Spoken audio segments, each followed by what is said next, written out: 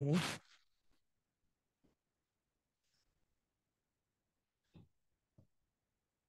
So just think, here we are, still alive. I forgot to give you your homework yesterday that you wake up in the morning. You might have.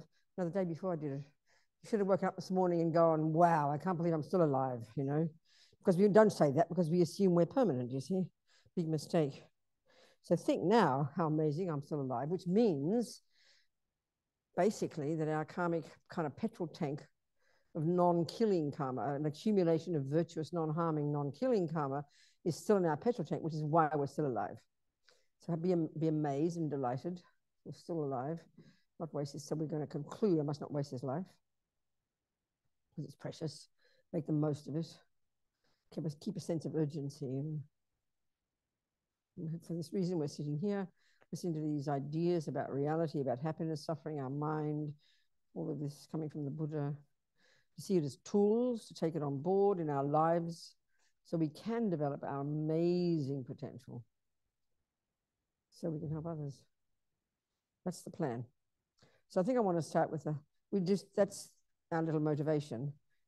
And then add on top of that, we're on seeing it in Tibetan, add on top of that this idea of taking refuge. So we just think how marvelous we've got a Buddha to rely upon and his good teachings, and we're going to make the most of it. That's our refuge prayer. And then now I'd like to do the Heart Sutra, which is on page 8 in your little book. We'll say it and we'll talk about it this morning, because of course emptiness is the basis of Mahamudra. And we'll do a bit more of the Mahamudra session today as well, the meditation. But we talk more about emptiness, looking at the different approaches, trying to get it on the earth, trying to get it out of the sky on the earth and bring it into our daily life. So we imagine there's Buddha sitting there. This is a common way, apparently, he gave his teachings. It's at Rajgir, Vulture Peak. I don't know if you've been there. It's an extraordinary little hill up from the city called Rajgir, near Nalanda Monastery, this amazing place that flourished for several centuries. Great Nalanda, as His Holiness Dalai Lama says, we are the Nalanda tradition. All these great yogis, all the marvelous masters from centuries ago, kind of from there, they all carried the knowledge of Dharma into Tibet, you know. And so there's Nalanda, near the Nalanda Monastery, an amazing place, and Rajgir. And it's a little hill. You walk up the steps, 20 minutes, little spot on the hill, very quiet, you know. And he apparently taught quite a bit there. And one way the Buddha gave his teachings was like this. He's sitting there completely absorbed in meditation. And in this one, he's absorbed in the meditation on emptiness. So totally at a non-conceptual level, absorbed within the experience of the absence of inherent existence. Think like that. So what's happening is he channeled his thoughts into the minds of his two disciples, Shariputra, and also 10th level Bodhisattva Avalokitesvara in the human aspect. So then the words that they say, mostly from Avalokitesvara, because Shariputra asks him a question, he answers, and the whole sutra is his answer. It's all Buddha's teachings, apparently. This is apparently a way he gave his teachings. So we visualize that we're there. So if you've been there, it's very small. And as you know, in the first lines, it says, there was a great host of bodhisattvas there. And I used to wonder how they all squeezed in, because it's quite small, you know. I remember asking Geshe Dagpa, our Lama in the San Francisco Center, and he said, what do you think? He said, they're sitting in the sky. So imagine you're in the sky with all the holy beings, if you like, or on the ground, and there's Buddha in meditation, and we'll say these words, we imagine. And then we'll talk a bit about it afterwards. So thus did I hear at one time, the Bhagavan was dwelling on mass of Vulture's mountain in Rajagriha, together with a great host community of monks and a great community of bodhisattvas. At that time, the Bhagavan was absorbed in the concentration on the categories of phenomena called profound perception. Also at that time, the Bodhisattva, Mahasattva, Arya Avalokitesvara, looked upon the very practice of the profound perfection of wisdom and beheld those 5 aggregates also as empty of inherent nature. Then, through the power of Buddha, the Venerable Shariputra said this to the Bodhisattva, Mahasattva, Arya Avalokitesvara: how should any son of the lineage train who wishes to practice the activity of the profound perfection of wisdom? He said that, and the Bodhisattva Mahasattva Arya Avalokitesvara said this to the Venerable Shariputra: Shariputra, any son of the lineage or daughter of the lineage who wishes to practice the activity of the profound perfection of wisdom should look upon it like this. correctly and repeatedly beholding those 5 aggregates also as empty of inherent nature. Form is empty. Emptiness is form. Emptiness is not other than form, and form is also not other than emptiness. In the same way, feeling, discrimination, compositional factors, and consciousness are empty. Shariputra, likewise, all phenomena are emptiness, without characteristics, unproduced, unceased, stainless, not without stain, not deficient, not fulfilled.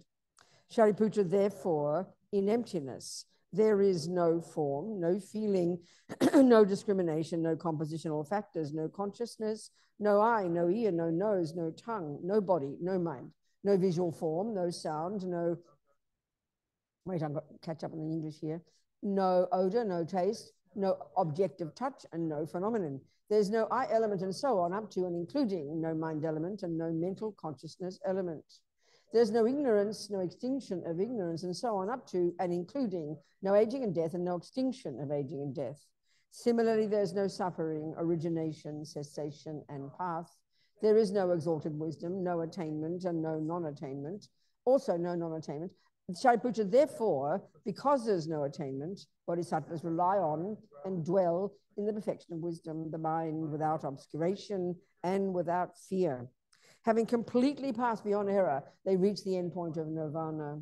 All the Buddhas who dwell in the 3 times also manifestly, completely awaken to unsurpassable, perfect, complete enlightenment in reliance on the perfection of wisdom. Therefore, the mantra of the perfection of wisdom, the mantra of great knowledge, the unsurpassed mantra, the mantra equal to the unequaled, the mantra that thoroughly pacifies all suffering, should be known as truth, since it's not false. The mantra of the perfection of wisdom is declared. Ta ta gate gate paragate parasamgate bodhisvaha. Shariputra, the Bodhisattva Mahasattva, should train in the profound perfection of wisdom like that. Then the Bhagavan arose from that concentration and commended the Bodhisattva Mahasattva, Arya Avalokitesvara, saying, well said, son of the lineage, it is like that. It is like that. One should practice the profound perfection of wisdom just as you have indicated. Even the Tatatakas rejoice. The Bhagavan, having thus spoken, the Venerable Sharadvati Putra, the Bodhisattva Mahasattva, Arya Avalokitesvara, those surrounding in their entirety, along with the world of gods, humans, asuras, and Gandharvas, were overjoyed. That's spoken by the Bhagavan. So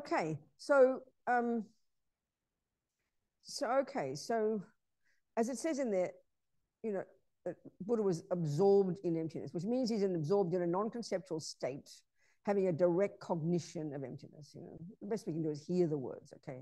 Not conceptual, not a sensory state, this subtler level of mind. So then it starts, when that list starts, it begins with, and within emptiness, there is no. So really meaning that this is coming from the perspective of a person, Buddha, absorbed in emptiness. So from that perspective, they say when, you know, absorbed in subtle concentration on emptiness, there are no appearances of anything, because all of the entire universe is created conceptually, you see. So when conceptuality ceases, seeing things cease appearing. We've got to understand this. It's a very abstract concept for us, because we just think in the Western scientific view of how the world appears. But when we realize it's all to do to karmic appearance, for a start, everything we see and hear and taste and touch and smell is due to our karma, due to our past actions. We create the world in that sense, but quite literally, it is a product of conceptuality over eons and eons of time. Everything that's existing is coming from the mind. We create cups and toilets and mugs and wars and flowers, and, you know, the entire universe is the product of our collective past karma. And the evolution of it is through mind. We've got to understand that. So this whole world is an object of conceptuality. And then, of course, it's the senses, seeing the shapes and the colors and hearing the sounds, and the rest of it's conceptual, the description of everything. All of this is really kind of reinforcing the idea that there's no intrinsic nature in anything. But also enforcing the idea that our minds are utterly connected to what exists, whereas the view we have in the West is you get born, someone plonks you on the planet, and what's out there has nothing to do with you. I mean, it's a very fascinating idea, utterly different to the Buddha. So the next thing is all this list. It's basically a list of all the phenomena, the list of what exists in these groupings of things that exist from the Buddhist worldview. So the first lot is the 5 aggregates. So Buddha gave it a teaching at some point, I don't know what it's called, where he presented these aggregates, these combination of things. And it's the way of dividing a person, or secondly, the entire impermanent universe, into five little heaps, 5 components. So from the perspective of the person, form refers to the physical. Then feeling and discrimination are 2 of these crucial states of mind in that category I mentioned called the 5 always present states of mind. They call them mental factors in Buddhist psychology, states of mind, I suppose, roughly. Form and feeling and discrimination. And why Buddha plucks those out from the groupings of 51 states of mind that we study when we study the text called Lorig about the mind, is because of their huge role in our causing ourselves our experience of samsara. The feeling, as I said before, is in that category I call the mechanics, and it's not meaning like an emotion. We're all, given that we have mind, and indeed given that we have sensory consciousness as well, then we have every millisecond, there's either a pleasant feeling, an unpleasant feeling, or a neutral one. So if you forget the neutral, we're only concerned about the pleasant and the unpleasant. Unpleasant is called suffering, pleasant is called happiness. So we're all junkies. So the only method, so this is where we have to understand attachment, the only method we have to trigger pleasant feelings is the first level is by getting the objects of the senses, the ones that attachment likes. So it's very mechanical how the whole of samsara functions. That's why it's it's so important we understand this, the function of these different parts of our mind in relation to karma especially. And feeling plays a massive role. So discrimination is every millisecond there as well. And it's simply the capacity millisecond by millisecond to discriminate between this and that. Like if you open your eyes, you see a million things appearing right there, isn't it? And we can discriminate. If we've got our intelligence and got this discrimination working nicely, you can discriminate colors and shapes and sizes and things. So the key piece we need to really do the job, like we were talking yesterday, Chrissy's question, to be our own therapist every day, to catch what's in our mind. It's not enough just to go, vaguely know what's going on. We have to be able to discriminate. There's a hugely important mental factor between a virtuous thought and a non-virtuous one. And they're running at 1,000,000 miles an hour and all mixed like a big soup. So it's not an easy job. This is a huge part of our mind. It's good to use it. And why and also, but to see it on the negative side, how it perpetuates our samsara, So there's form, which is physical. Then these 2, Buddha plucks them out of the mental factors and gives them this status, Then the third one is sort of, it's a grab bag of all the other leftover bits and pieces within impermanent phenomena. So including all the other 49 mental factors and all the other bits and pieces that are impermanent, but sort of into this little category, a little grab bag called non-associated compounded phenomena, something like that. Compounded phenomena is another term for impermanent. And the 5th one is called consciousness, which they refer to as primary mind, the main consciousness. You've got the mental factors and the main consciousness. So we're made up of that. So these 5 aggregates. So this first listing, Buddha says, within emptiness, there is no form, blah, blah, blah, blah, those 5. And the next lot are called the 18 constituents. There's the 5 senses, no eye, no ear, sense consciousnesses. It says no eye, no ear, no nose. It doesn't mean this. It means no eye consciousness, ear consciousness, which is the part of your mind that functions through the eyeball, through the ear, all the bits and pieces, the 5 senses. Plus, they call it sometimes these 6 senses. The 6th one is called mental consciousness. Not how we call it a sense, but within the way our mind works. You've got the 5 senses plus mental. So this first lot are the 6 senses. Then the next 6 are the objects of the 6 senses: taste, smell, touch, blah, blah, blah. The next lot are called there's a subtle kind of physical energy that they talk about. We don't posit that functions in combination with the 6 senses, so the 18 constituents. Then you've got I think it's the 12 links. This way Buddha taught about how we perpetuate samsara, And then the next one, I think is maybe first, I forget, is the Four Noble Truths, you know. And then there's no wisdom, no attainment, no non-attainment. Oh, he talks like that. So we have to contemplate all of these repeatedly, understanding how they have no inherent nature. That's what we have to do. And it says there's no wisdom, there's no attainment of wisdom. I mean, there's no wisdom, meaning within the meditation on emptiness, there's no appearance of these things. Saying like that. Another way, of course, to think about it in general is that, you know, everything that exists, all these categories, all these phenomena, these conventional phenomena, have no inherent nature. So it even says there's no wisdom, that wisdom is empty. And then it says that even the attainment of wisdom is empty. And then it says there's no non-attainment. And all that's referring to is the emptiness of attainment of wisdom, because even emptiness is also empty. Everything that, the general point in Buddhism is certainly the Prasangika Madhyamika view. There's different views in different schools of thought. But from this perspective, every phenomenon that exists necessarily lacks an inherent nature. Every phenomenon that exists conventionally exists as a dependent arising. It conventionally exists in dependence upon various factors, causes, parts, and finally the mind that imputes it. 3 levels of dependent arising the Buddha teaches, specifically here. Millions of ways that things exist in dependence upon causes and things, characteristics, but here this is a very particular point, and he's arguing with the prevailing views before. So every phenomenon that exists, everything that exists, lacks intrinsic existence. And in fact, even as I said yesterday, emptiness not only doesn't contradict existence, it proves existence. But our instinct, because of deluded views, is to see them as separate. The 2 extreme views.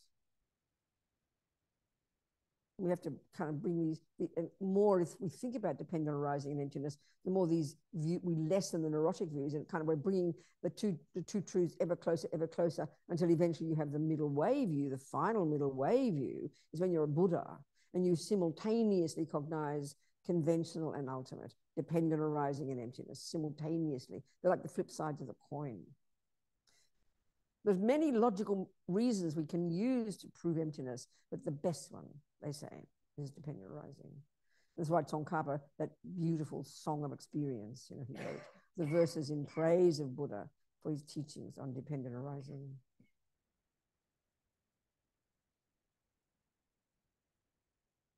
So if everything we cognize, we necessarily see it through the lenses of our delusions, finally the root delusion that causes everything to appear to us as having its own nature from its own side, out there, in and of itself, self-existently, inherently, independently. All of these are synonyms. This is this root delusion in the mind, the deepest, most primordial misconception. But then gives, you know, then gives rise to this powerful emotional hunger called attachment to get what that fantasy I wants.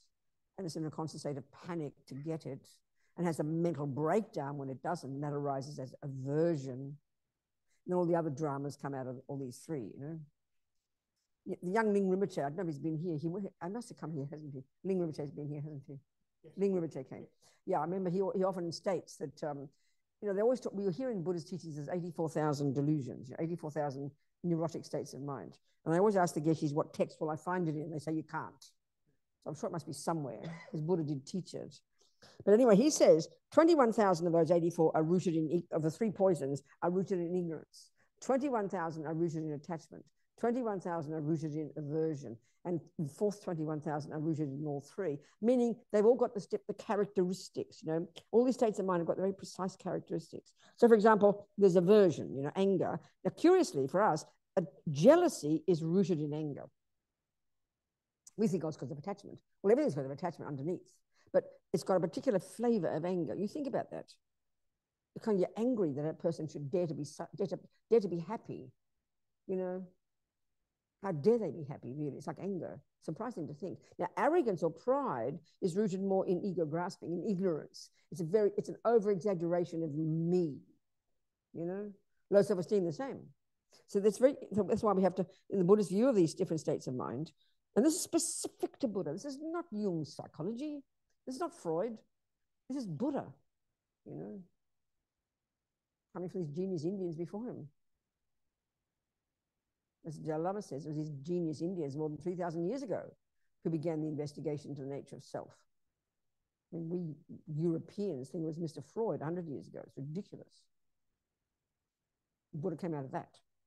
This sophisticated, precise, detailed deconstruction of the components of the mind, not neuroscience, internal, subjective. It's incredible. And where they get this information from? Not looking in the sky, looking at their own mind internally, because they've got single point of concentration. Precise, you know, and the more precise we can be about the different states of mind we've got, that's what we need discrimination for. That's what we need mindfulness for. That's what we need attention for. These states of mind have to play their role in our getting ever deeper into our own mind, hearing the precision, the subtlety of the thoughts beneath the gross emotions. You know, we think the emotions are more powerful than thoughts. This is completely mistaken. So if it is true that everything appears to us as a result of the ego grasping, the root delusion, maripa, ignorance, but we can take ego grasping kind of when we relate it to the self. Everything appears to us, everything, as having this inherent nature, having a nature, having an independent character, of existing independent. Inherent, intrinsic, independent, self-existent are all synonyms. But it seems to be the one that's most tasty is independent. Independent of what? We have to ask the question. Independent of causes, independent of parts, more subtle, and most subtle, independent of the very mind that cognizes it. So everything appears to be independent. We can see this. Look at the chocolate cake. Forget even ego grasping. All the delusions have this function, but they've all got their own flavor. So attachment, which exaggerates the deliciousness of a cake, we know it's like this. The cake appears out there on the plate, just sort of separate from us. Like we have, our mind doesn't, this is what Lama's ever said, we don't think our mind plays a role in how it appears to us. This is the most profound thing to see. We see it as separate. We see it out there from its own side, kind of vibrating deliciousness, as if you put a spoon of deliciousness in the cake along with the chocolate and the sugar. We see it as an absolute characteristic of the cake. We know that. Nothing to do with me, not to do with my view. Well, you know, the delusions that are playing out right there are attachment, which is underpinned by ego grasping. So the attachment exaggerates the deliciousness. The ego grasping, the ignorance, the maripa, exaggerates the very ontological status itself of delicious cake. It's the most subtle.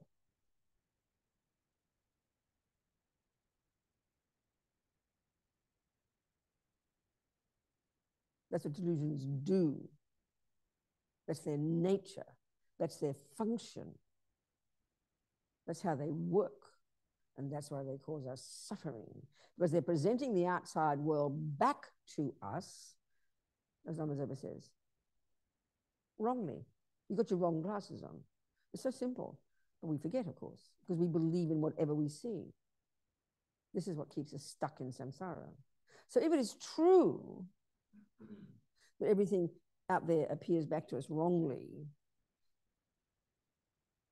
the first thing we have to do is establish its conventional characteristic. You can't get to emptiness before you get to conventional. You can't possibly understand the emptiness of something if you don't first establish what that something is conventionally. So you got to establish its conventional nature first. So what do we do? How do we do that? Well, you have to say, you have named something. Oh, I haven't got my thermos today. Never mind. I haven't got any hot water at all. I left mine behind. Chrissy's doing it. It's okay, David. Well, you do it. Go on, go. So put some hot water in my thermos. But I think, where's my thermos? Maybe it's on the table. If not, give me the old thing, David. Doesn't matter. So I'll use something else as an example. So here we have glasses. So right now, because of ignorance, the glasses appear to my mind as having a nature independent of whatever's in my mind out there from its own side. And of course, we say that and we go, yeah, that's right. That seems to be how it works. Because the mistake is so absolute, we can't see it. So the first thing to do, we have to establish correctly what is existing conventionally. And this is the entire path.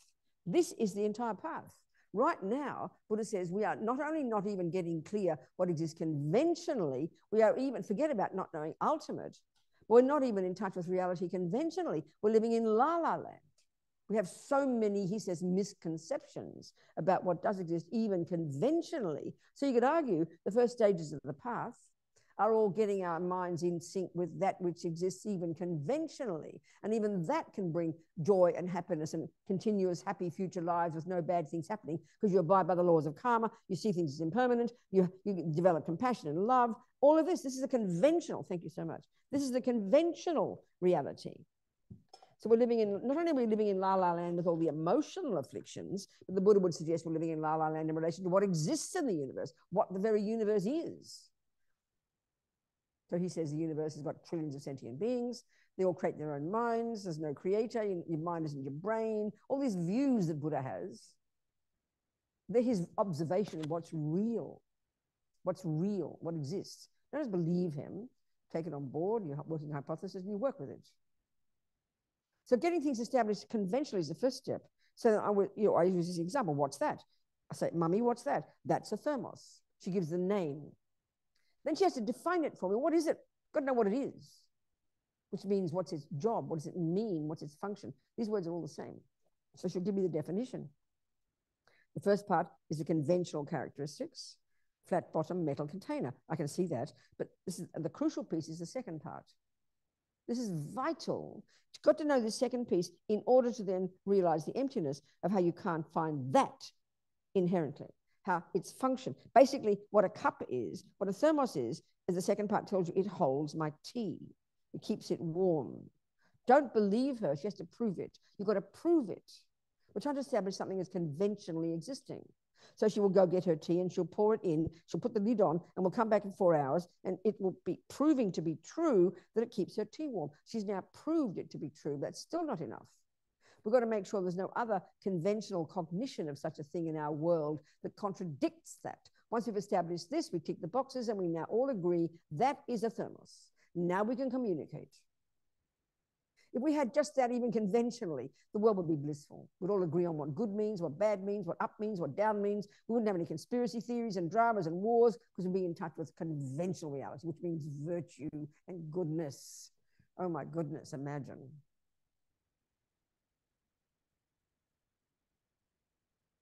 Once you establish conventional, now you have to look for, investigate, to find the independent holder of keeping the warmer of my tea, because thermos is shorthand for keeping my tea warm. Thermos is shorthand for the function of keeping my tea warm. Eyes are shorthand for that which sees shape and color. So you give the function of each thing, and we have to look for that, because we think that function happens independently of causes, of parts, in isolation, and finally independent of the mind. So Buddha has this, when we start to, you start to study Buddhist philosophy, when we did the text called Dura, Collected Topics, I don't know if you've studied it here. Is Venerable Genden teaching it here? Collected Topics? Dura? No? I mean, it's the first one you learn in the monasteries. Lama Zopa never put it into the basic program. The Geshis always wonder why, but they're polite and don't ask. But this, when I first studied, Lama Yeshe started, you see the FPMT, he called it the Geshe program, back in Manjushri Institute in 1978, I think the first year was. And I joined it in 1979 or maybe 1980. I did 2 years with Geshe Tektok, who then was the Lama asked him to lead this Geshe program, the forerunner of the basic program and the master's program. So anyway, we studied Dura. So this is the first text you learn. You learn all the nuts and bolts of kind of the Buddhist worldview, you know, 5 aggregates, the impermanent, the 18 this, the 24 that, the 5 this, causes, conditions, effects, blah, blah. It's a whole kind of structure. You learn all the terminology. It's very helpful. So the very first thing you learn is that there are 5 or 6 synonyms for that which exists. And why this is so vital is because Buddha says we're living in La La Land, and he wants us to get in touch with that which exists. So let's define those terms. So there are 5 synonyms, something 5 or 6. Object, not just meaning an object, physical. An object is that which exists. An existent, a phenomenon, an object of knowledge, an established base. All those 5 synonyms for that which exists. They all got their own definition, all used in different frameworks. But the definition of an existent is amazing. They're all similar. The definition of an existent, what defines something as existing, is that which can be cognized by mind. That's incredible. That's not how we think in the world. We don't figure the mind at all. Subjective mind is not important. We don't trust it. For the Buddha, what defines something as existing is the fact that it be cognized by mind. That's what seals it as an existent. Because a valid mind, of course. But a valid state of mind. That's so tasty. So, well, Buddha, his whole path is getting us to get in touch with, first conventionally and then ultimately, that which exists. That's called omniscience. That you know that which exists, because that's the job of the mind. The mind's job is to know that which exists, cognize, be aware, to be aware of, to cognize, to know. They're synonyms. That which exists. That's the job. And why? Because mind has that potential. That's the potential of mind. That's pretty intense. We don't think that way in our culture. That's the job of, that's when you're a Buddha. That's the potential of mind. Then add compassion to it, then you're a Buddha, you know. Wisdom on its own is not enough. And you won't get omniscience unless you have also compassion. Because the wisdom of when you've achieved your own nirvana is nowhere near as powerful and as vast and as astonishing as the mind of a Buddha. Because the bodhicitta makes a powerful extra difference, you know. So in order to realize the emptiness of self, of I, you have to first establish what an I is, you know. Self, person, me, being. Roughly. Now, being, technically, the world consists of superior beings and ordinary beings. Superior beings are anyone who's realized emptiness on up to Buddha. Then the rest of us are ordinary. But another way of saying it is, I think, also they say that there are sentient beings and then there are Buddhas. So it's different ways they use the terms. Anyway.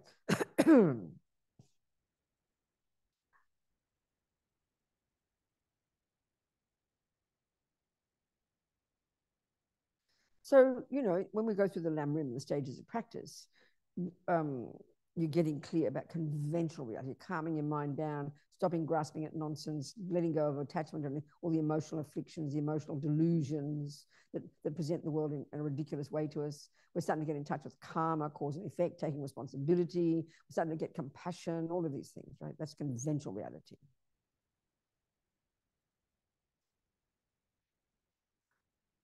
So when it comes to realizing the emptiness of the I, and we look at the 3 types of dependent arisings. There's millions of ways that things exist in dependence upon each other, up and down, short and long, you know, they're dependent. But this is very particular 3 ways, whereas I think Buddha's arguing with the prevailing views before. So the very first one is that things exist, the I exists in dependence upon causes. And we know that, like I think I mentioned already, but very crucial for the Buddha, the main causes are within that mind of that I. We think it's mummy and daddy or God, you know. No, they're not main causes at all. Well, there's no creator role at all. Mummy and daddy definitely play a role. They give us a body. They behave in certain ways with us. But the main cause of me, I, person, is my past karma, my actions, driven by my delusions or my virtues. The main cause of me are inside me. The main cause of I are inside my mind. This is the massive point that Buddha's making. which takes time to hear it. It's shocking to us. Not a creator and not mummy and daddy. It's quite shocking. And so throughout our life, we are the main cause of our own happiness and our own suffering. And the two, this is the second noble truth, the two main causes. Karma, meaning past actions of my body and speech, driven by second, a delusion. And they're subsumed to the, this is suffering. This is they subsume to the two, down to the one, the mind. It's karma and the mind. And if it's suffering, the causes are past actions and delusions. If it's happiness, the causes are the past action driven by virtues. So we are the main cause of our own happiness and suffering.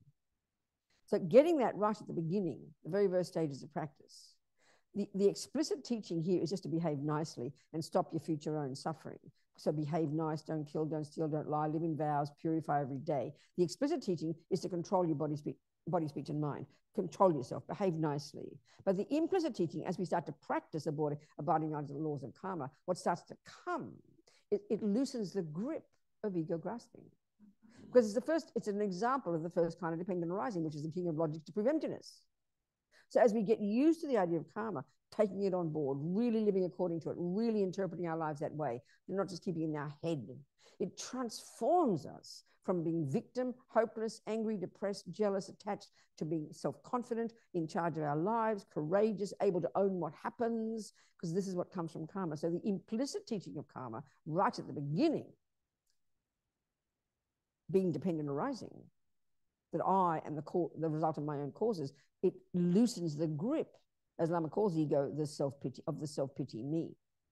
So already it's an amazing example of emptiness. Dependent arising is a king of logics to prove emptiness. Then you get to the second scope, the second part of the work, where you really start digging deep into the mind, where you actually become a Buddhist.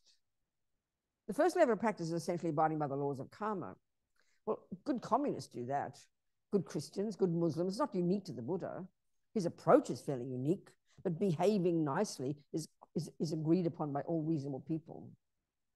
So that's nothing special. But the second one is unique to the Buddha. His view of the mind. We start to dig deep into the mind. And again, the explicit teaching there in the middle scope is understand your delusions, look at attachment, look at aversion, really become familiar with the pain that they cause me, the disturbing characteristic of them. But as we start to practice this, we start to get deeper into these delusions. And as Lama Zopa only ever teaches, we start to hear how they are delusional. They misrepresent the world to us. They are misconceptions. This you only really hear about when we get to the middle, the great scope. When we start to realize emptiness, we get to dependent arising. It's only there they really start to teach about their misconceptions that mislead us. This is what we learn even in the middle scope. When once you've calmed your mind down and see the pain of attachment, the pain of anger, the pain of jealousy, how they are the source of your pain, you then start to realize how they're misleading you, they're misconceptions.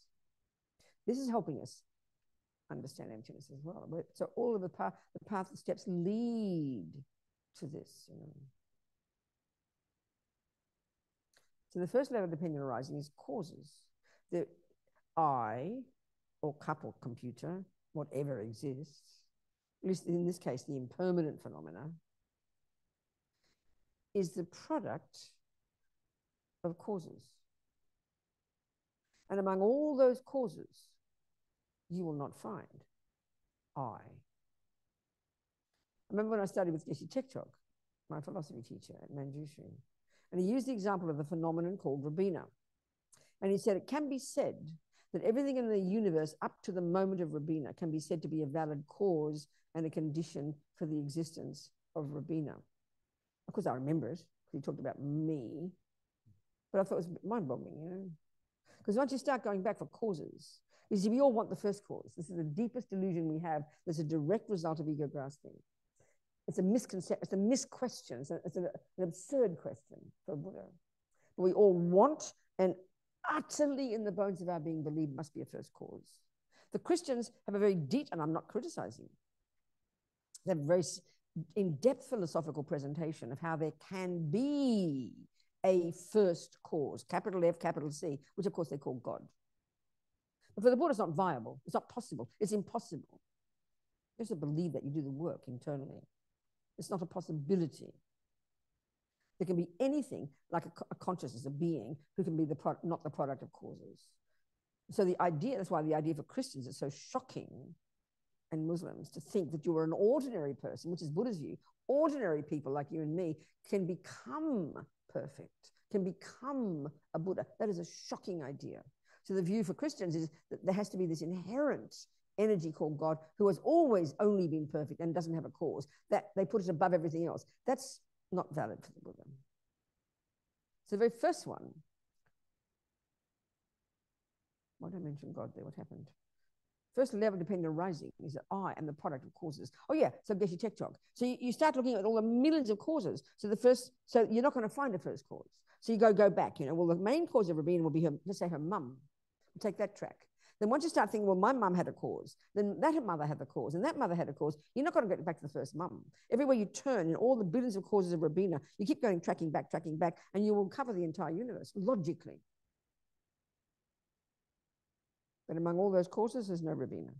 Robina is nothing other than the coming together of the causes, but among them you won't find Robina. Then the second level we're going to discuss now is parts, and we did that bit yesterday, the Archaea one. That I, person, me, exists in dependence upon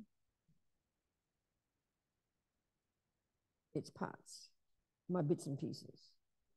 So that we see that, it's pretty evident. This phenomenon called a person is made of many bits and pieces. And we can see that they're the body and the mind. That's it. They're the components of a person. Billions of bits of mind and billions of bits of body coming together in all the right configuration with the right number of bits and pieces, all doing their job, functioning as Robina. So the work that they talk, Pabonka in the Lam Rim talks about, this is the method coming from Tsongkhapa. You learn to look into this one. So there are 4 points in the Lam Rim, as we know. So Buddha's telling us there is no intrinsic I. There's no independent I. There's no I that's independent of its parts. There's no I that's separate from the parts.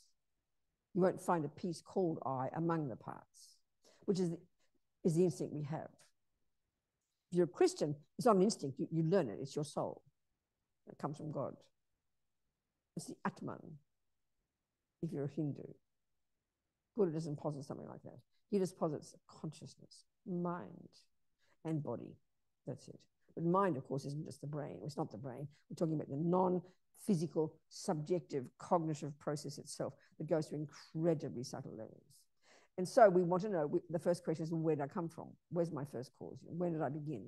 Where did the universe begin? Where did anger begin? Where did suffering begin? We always want a first cause, instinctively, because of the misconception of ego grasping, which sees things as having no cause, being permanent, unchanging.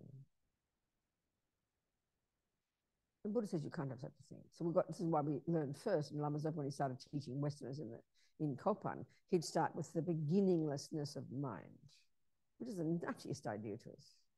But not just mind. I mean, the entire universe, from the Buddhist point of view, especially looking at the Vajrayana teachings, the universe consists of precisely two types of phenomena: minds, mental consciousnesses, mind streams, and matter.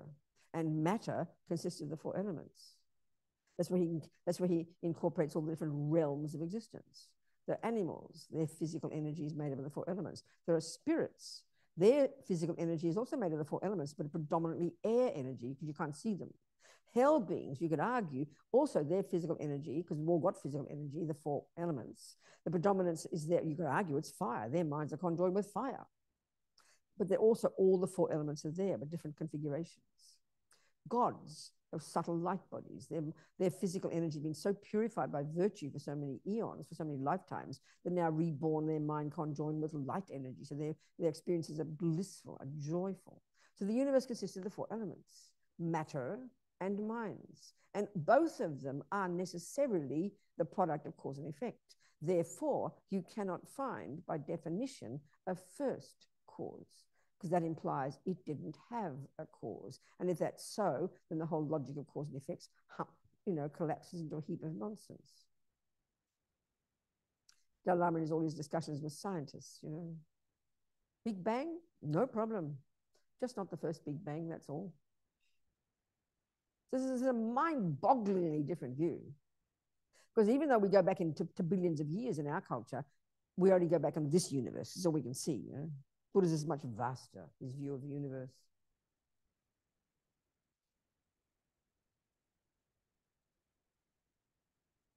So everything in the universe up to the first moment of I is a cause and a condition for the existence of I. Very fascinating. That's the first one, causes. Now the second one, the parts. Everything that exists. This is the point now when Buddha starts talking about impermanent and permanent phenomena. We get very confused about that. It's a very specific meaning. Permanent, it has the meaning of unchanging. In Buddha's first presentation of how things exist, which we need to hear before we get to emptiness, is that things are impermanent. But he's got a grosser level of describing impermanence and a subtler one.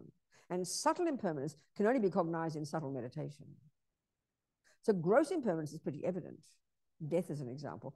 Cups breaking, bodies getting old, relationships ending. The whole universe, the whole physical universe is living within the law of gross impermanence, changing moment by moment. The subtle level is that within the very existence of this cause is also implied the effect, you know. They talk about the very existence of a cause already implies an effect. We can only really realize subtle impermanence in meditation, and it can be confused for emptiness. In one of the earlier philosophical views before the Prasangika Madhyamika, their view of gross selflessness is the view of subtle impermanence of the next school. So they've got these there are different interpretations of these things, you know. So permanent is the opposite to impermanent from the Buddhist perspective, but philosophically it means that there are some phenomena that do exist that don't depend upon causes, that are not changing from moment to moment. And it's a bit abstract for us because it doesn't apply to our daily life.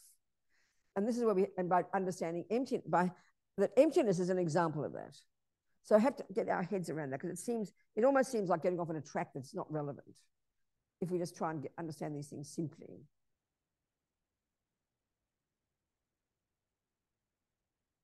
So it's a very conceptual kind of, it's a certain kind of conceptual phenomena that don't have the characteristic of changing from moment to moment or of being causes. In a way, it doesn't affect our daily lives. I mean, I don't want to go into it because I guess this gets us confused sometimes. So we'll leave it, maybe we'll leave it there. Don't worry about it.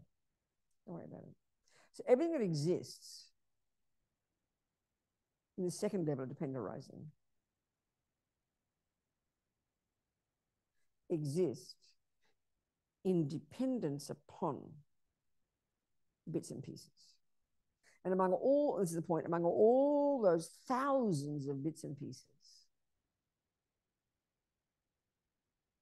we think, Buddha says, that there is a very special piece, that kind of like the boss piece, that runs the show, called I. Like I said, all our language, our day-to-day lives are totally dominated. The central player in our head is called I. So it's very, this business, when I said I have a cup and a thing, or an ear and an eye, there's a really major discussion in the debate we have to do in order to prove emptiness. They talk about how they use this in their philosophical text. They say it's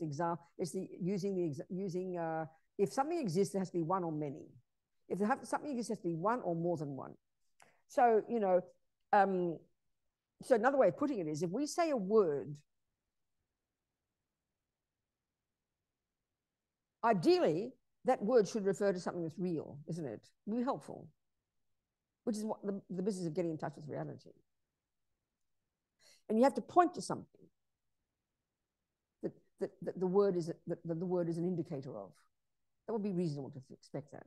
So just like I said, if I say I have a phone and an iPad and a thermos, you immediately hear that sound, you know English, you know the definitions, you look over where the sound's coming from, and you will verify that there are three phenomena there. So the word I refers to this, the word thermos refers to that, and the word phone refers to that. So that's a valid cognition, a valid statement.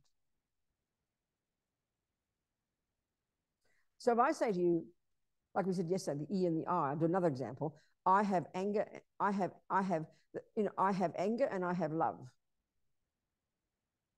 It's three words, isn't it? 3 words. So that means I have to point to anger, and I'll describe it to you, and you'll agree that I must have it if I tell you the definition. And I'll point to love. So the word love points to something. The word anger points to something. But what does the I point to? We're assuming it's a thing walking hand in hand with love and anger. We assume it's a thing that's walking hand in hand with the ear and the nose, because that's how we say it. We say it, we give equal status. I, love, anger. I, nose, ear. It's 3 things. I, knee, foot. 3 things. Now, in terms of you and me, that is 2. Anna is 1 and I'm 1. That's clear. Within the fact of a group called 2 people, that is, Anna refers to this person and I refers to this person. But within this I, that's when it gets tricky. The same as the thermos. My thermos has a base. My thermos has sides. Well, put the sides there, put the base there. Where the hell is the thermos? You won't find one. It's pretty evident, but it's sort of, we think, well, who cares, you know? We don't get the point. So we're exaggerating, we're embellishing the actual status of the thermos. So we're embellishing the status of I. Of course, in a much more elaborate way, of course, you know? You won't find a phenomenon in here walking hand in hand with all the other bits. It's called I. As simple as that. We have been believing since the beginning of time that there is one. And that's how we feel. I mean, talk about is how we feel. The agonies and the pain and the anxiety and the worries and the fears and the jealousy and the depression, the low self-esteem and the pride, every bit of any of those is all rooted in the belief in the I. All the suffering, all the relationships, all the neediness, all of this, all the pain, all rooted in the belief in an I. A separate I, independent I, set in stone I, real, pointable, findable little piece called I. Nonsense, Buddha says. This is the source of your pain, baby.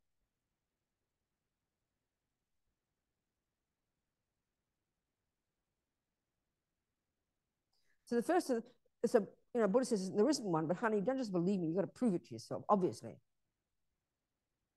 So he wants us to search for it. So there's a 4-point analysis.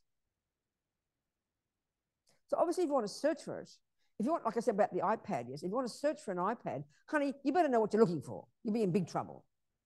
You search for 42 eons, you'll never be certain. So you've got to know exactly what my iPad looks like.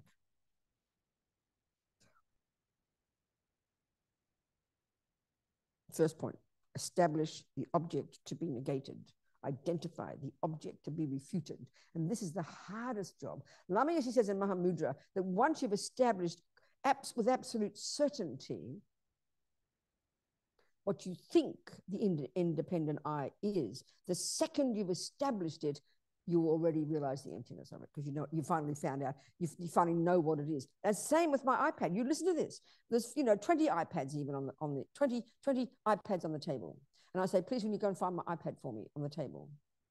But you have to know what it looks like. So if you look in there and you go in between the 20 iPads, you can search for 5 hours, 6 hours, 10 hours, and you're guessing. Was it that one? Maybe it's that one. Perhaps you'd like this one. Maybe it's this one. You will never know because you haven't established the object, well, to be found in this case.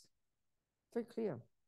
So what are the options? Once you've established with certainty exactly my iPad, within a half a second, you can glance on the table and you can know with certainty either there is Robina's iPad. You give it to me and I thank you. End of discussion. Or, and there's a point here, you will establish with certainty it is not there. And that's when you discover the absence of my iPad. That's the absence of the inherent existent I. But you can't know if there is an inherent existent I or not until you know what you think it is. This is the tricky part. The first point is the hardest one. Because it doesn't exist anyway, but we've been believing in it for so long, so we have to become familiar with how it feels to us. They would say how it appears to us, and it's incredibly subtle. So I'll read you in a minute soon from Lama in the chapter on how to look for the I and find Mahamudra, how to look for the I but find the emptiness of the I. So that's the way to say it. Like you you look for the iPad. The iPad's easy because you can find an iPad. An iPad can exist. It's a good analogy. You have to first know what the iPad is. Then and there's only two options. It's either there or it's not, isn't it? It's hardly complicated. But until you're certain what you're looking for, you won't know. So until you're certain about what the I is, you can never. So there's two options for the I. And this is the 4-point analysis. First, you establish what it is you're looking for. Second, you establish the parameters of your search, which is that either an I is oneness with the parts, or it's separate from the parts. And then once you've done this analysis, the conclusion will be the recognition of the emptiness, the absence, the never existing of the intrinsic I. It's very thorough, rigorous, disciplined, precise work to be done. And you can't do that until you've done the earlier work of what is karma, this, that, impermanence, the mind, all the different parts of your mind. As Lama Yeshe says, people rush off to meditation and end up in a psychiatric hospital. The mind is a powerful thing, and it's got imprints in it from countless lifetimes. As soon as you sit down quietly, you're going to invite them to come to the surface. People go mad. So you better know what you're doing with your mind. Have thorough, solid practice. Masses of purification, masses of, virtue and goodness and clarity, hard work, living in your vows. That's the preparation.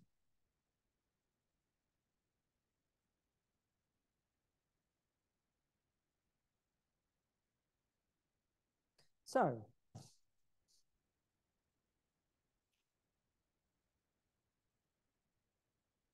we can see the suffering of attachment. I think it's very evident. We can see the suffering of anger, exaggerating the person's ugliness, exaggerating the person's deliciousness. We can see the traps, but it's harder to identify the trap that believing in an intrinsic I causes, because it's too subtle for us. It's just too, like, who cares? So I can't see it. We can't taste it. We can't join the dots.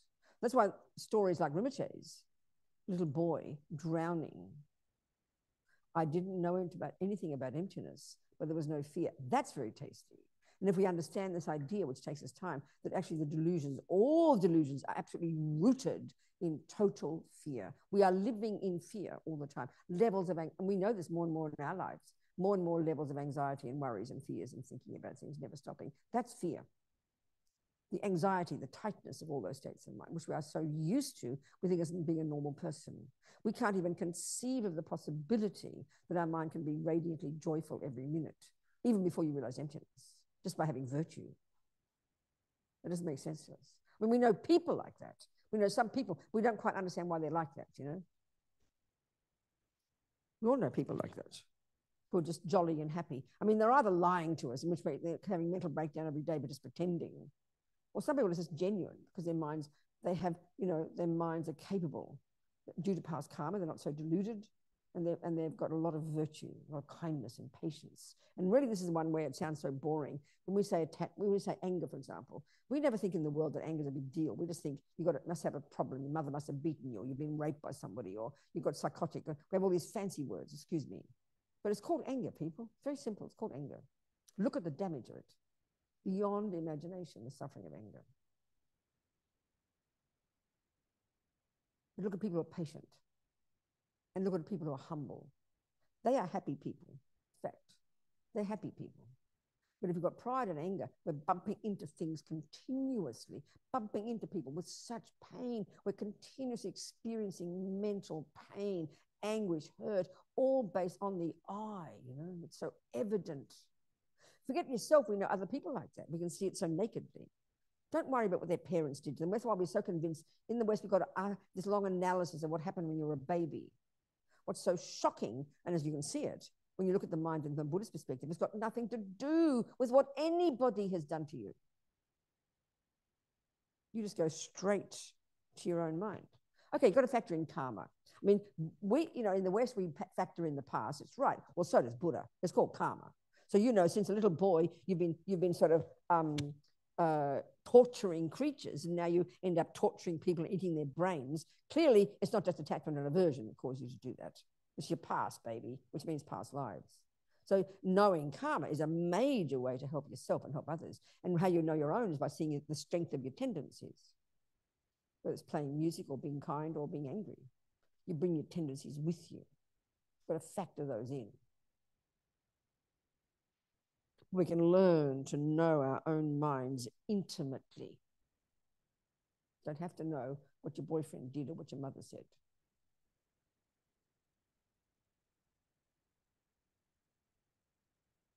You must factor in the physical as well, you know.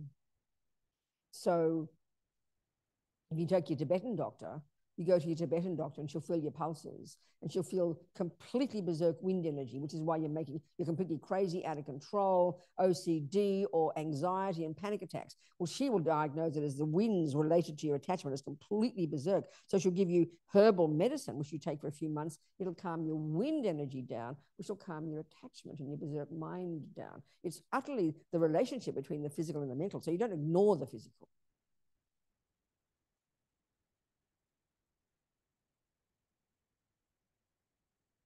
We have to learn to know our minds. So, okay, back to dependent arising. The I, my I. So the first search is you have to look into the logic of arguing with how there can't be an I that's separate from the parts. That's indicated by I have a nose, two nouns, two things. Must be an I there that owns the nose. Or the other one is it's all me. You know, how dare you insult my nose? How dare you insult me? No, Robina, I insulted your nose. So both of these mistakes. So there's arguments, and you hear Rinpoche's teachings all the time. So the one argument he talks about all the time, the logic he uses for one is, you know, how we think it's all of me. And so the thing we have to become familiar with is the label I can't be the base. The base of the label I is these parts, this aggregates. This is the base for the label I. This parts and bits and pieces, the parts are the base for the label thermos. We say there's the thermos. Conventionally, you're correct, but we have to analyze it because we overstate this existence of the thermos, thinking there's a thermos nest there. We don't think we think that, but we do. So that's the mistake. So technically, you know, Robina, as Lama Zopa said, I realize the person known as the Laudo Lama is about to die. Because the name Laudo Lama can't be the same as the body and the mind. Because if it were, why would you say, I have a body? If you think your body is you, if you're saying it's the same, and that's again the one and many example, if you say I and mind are the same, there's one phenomenon. There can only be one phenomenon. There can't be more than one phenomenon. So if I is equal to mind, then there's one phenomenon. So you'd never say the word I. You'd say mind has mind, I have I. And then you've got a body. Well, I and body are oneness. There must be one phenomenon. I mean, this seems a silly argument, but it's very logical. And the other one is the owner, you know, the boss that runs the show in there. You have to prove both of these are wrong. And what you conclude with, what you find at the end of this search, what you find is the absence of that I. That's the realization of emptiness. Like finding the absence of the iPad. That's why even the shock when, you know, when Amanda goes up into Amanda goes into her, Amanda, right? Isn't it? Amanda goes into her bank account. She expects £5,000. She is shocked. She sees zero, but what appears to her mind vividly is the absence of her precious £5,000. So she discovered the absence of something, not nothingness, the absence of something. They're completely different phenomena.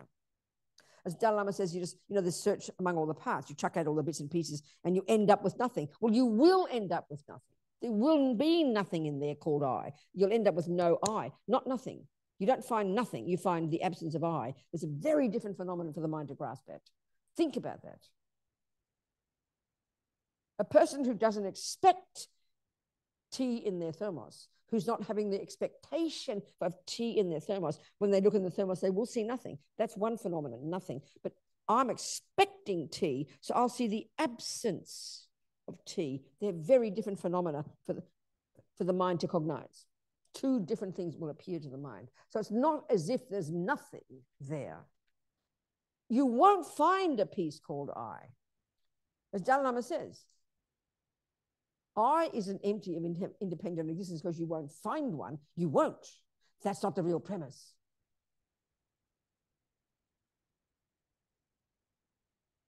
I is empty of existence for its own side because it's a dependent arising, and that's what we finally realize.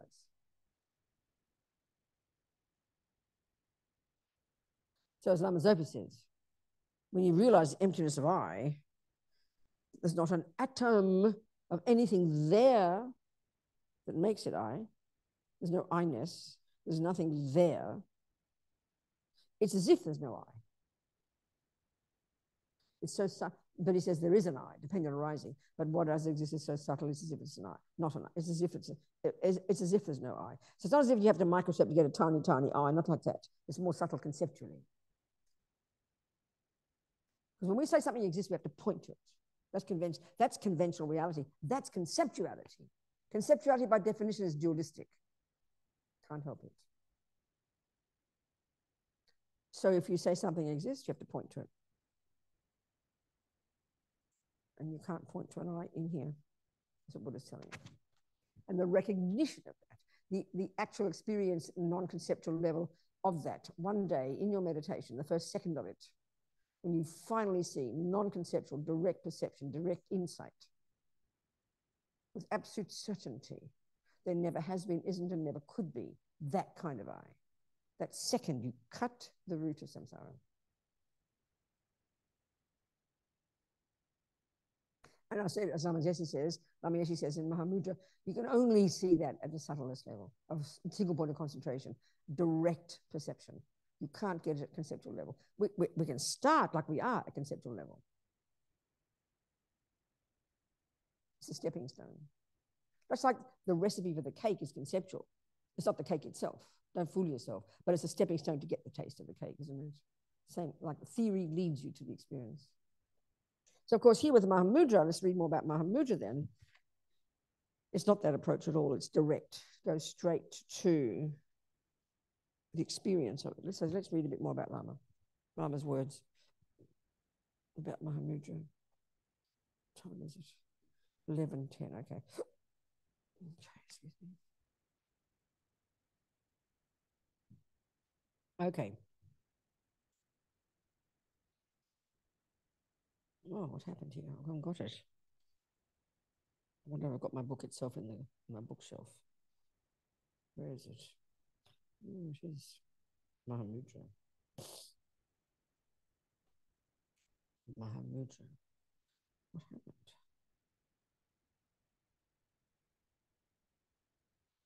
Oh, there it is. Okay. How to discover our true nature, Lama Yeshe. All right.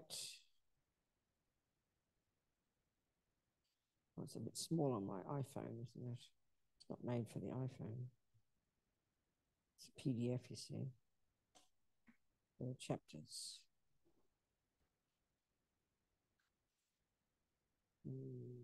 Okay.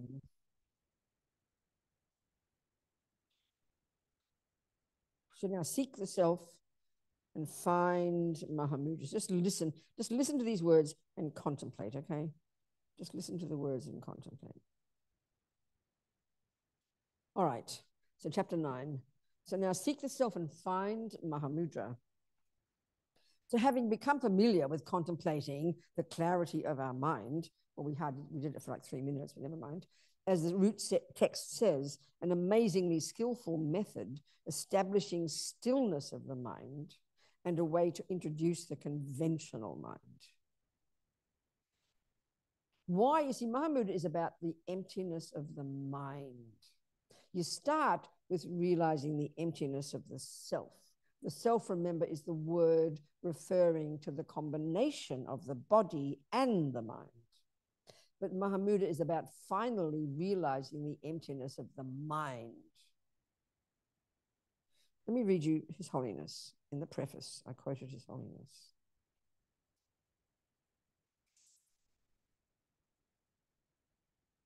Okay.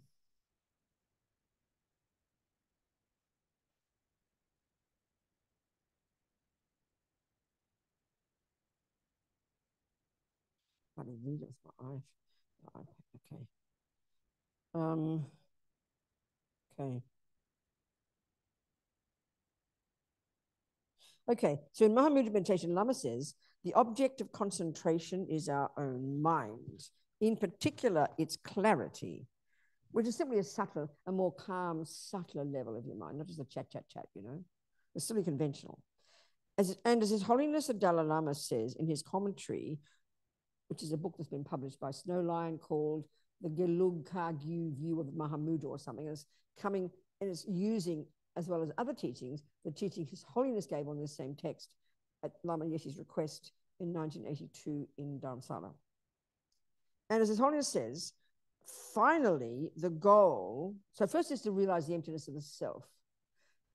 That's the emptiness of the self. That's what we're discussing here about the self, right? But then everything is empty. So they say that we have to realize the impermanence, the emptiness of the person, and then we have to realize the emptiness of phenomena, or the other phenomena that aren't persons. So the way to do meditating here is you first establish the emptiness of yourself, and then that leads you to realize the emptiness of phenomena, and the mind is an example of that, of phenomena. So it's a very tasty, internal, very, very tasty kind of example of a phenomenon, the mind itself.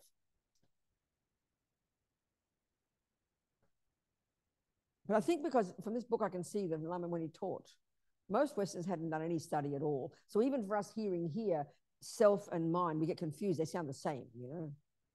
A bit confused about that. So Lama never really articulated clearly. He'd always say emptiness of self-consciousness. He sort of mixed them together a bit because it suited our minds, you know. But there's different phenomena completely. Your mind is a component of I. Your mind and your body are the components of the I. So we need to understand the emptiness of the I. Then we have to understand the emptiness of the mind. And Mahamudra is that. His Holiness says,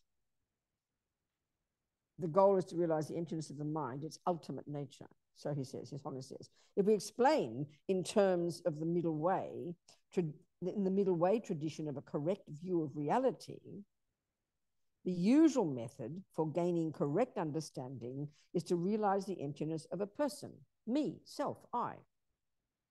Okay? A conventional me. For this, we analyze the mode of existence of a person in terms of the 5 aggregates as the basis for labeling one.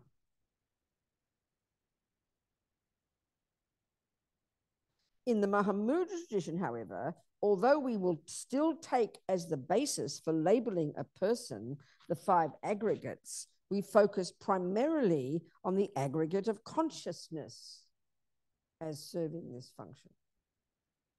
Thus, the Mahamudra tradition presents a correct view of reality in terms of the emptiness of the mind. Okay. But first, this is back to the preface, me as the editor. First, however, it's necessary to realize the emptiness of one's self.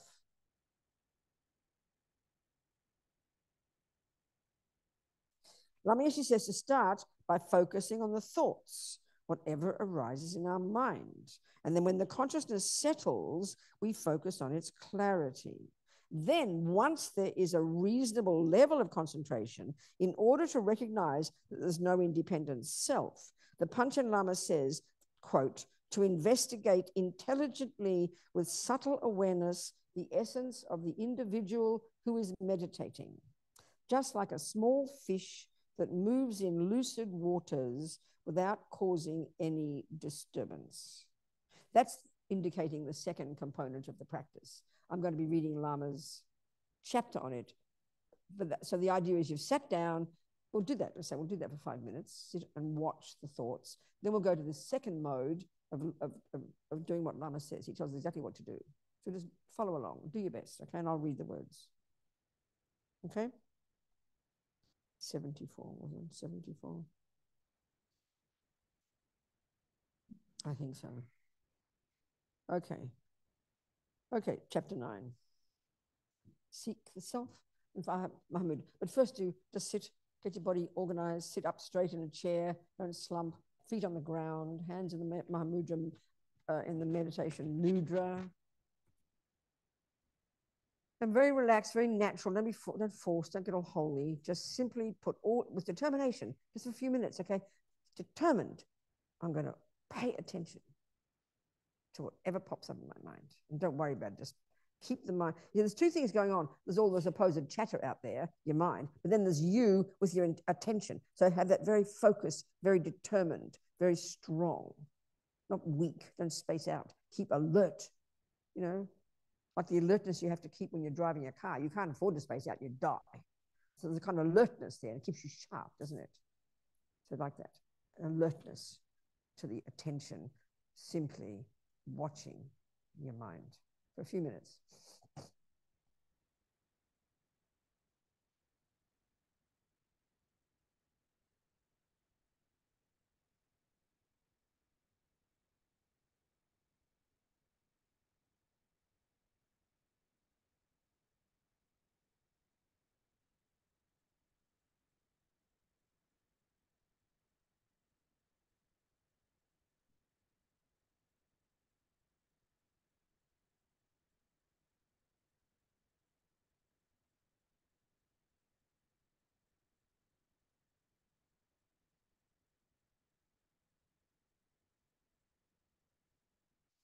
Keep the mind sharp, focused.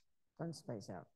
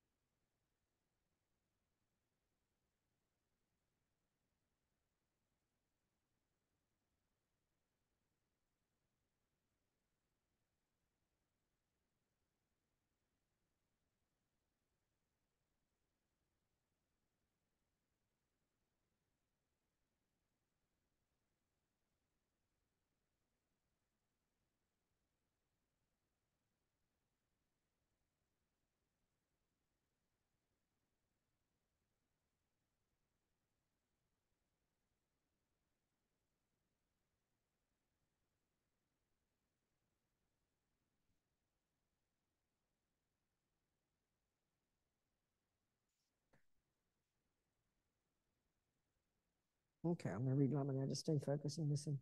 So having become familiar with contemplating the clarity of our mind, as the root text says, an amazingly skillful method establishing stillness of the mind and a way to introduce the conventional mind, we can now move to investigate the wrong view of ego, how the ego perceives, so that we can realize Mahamudra,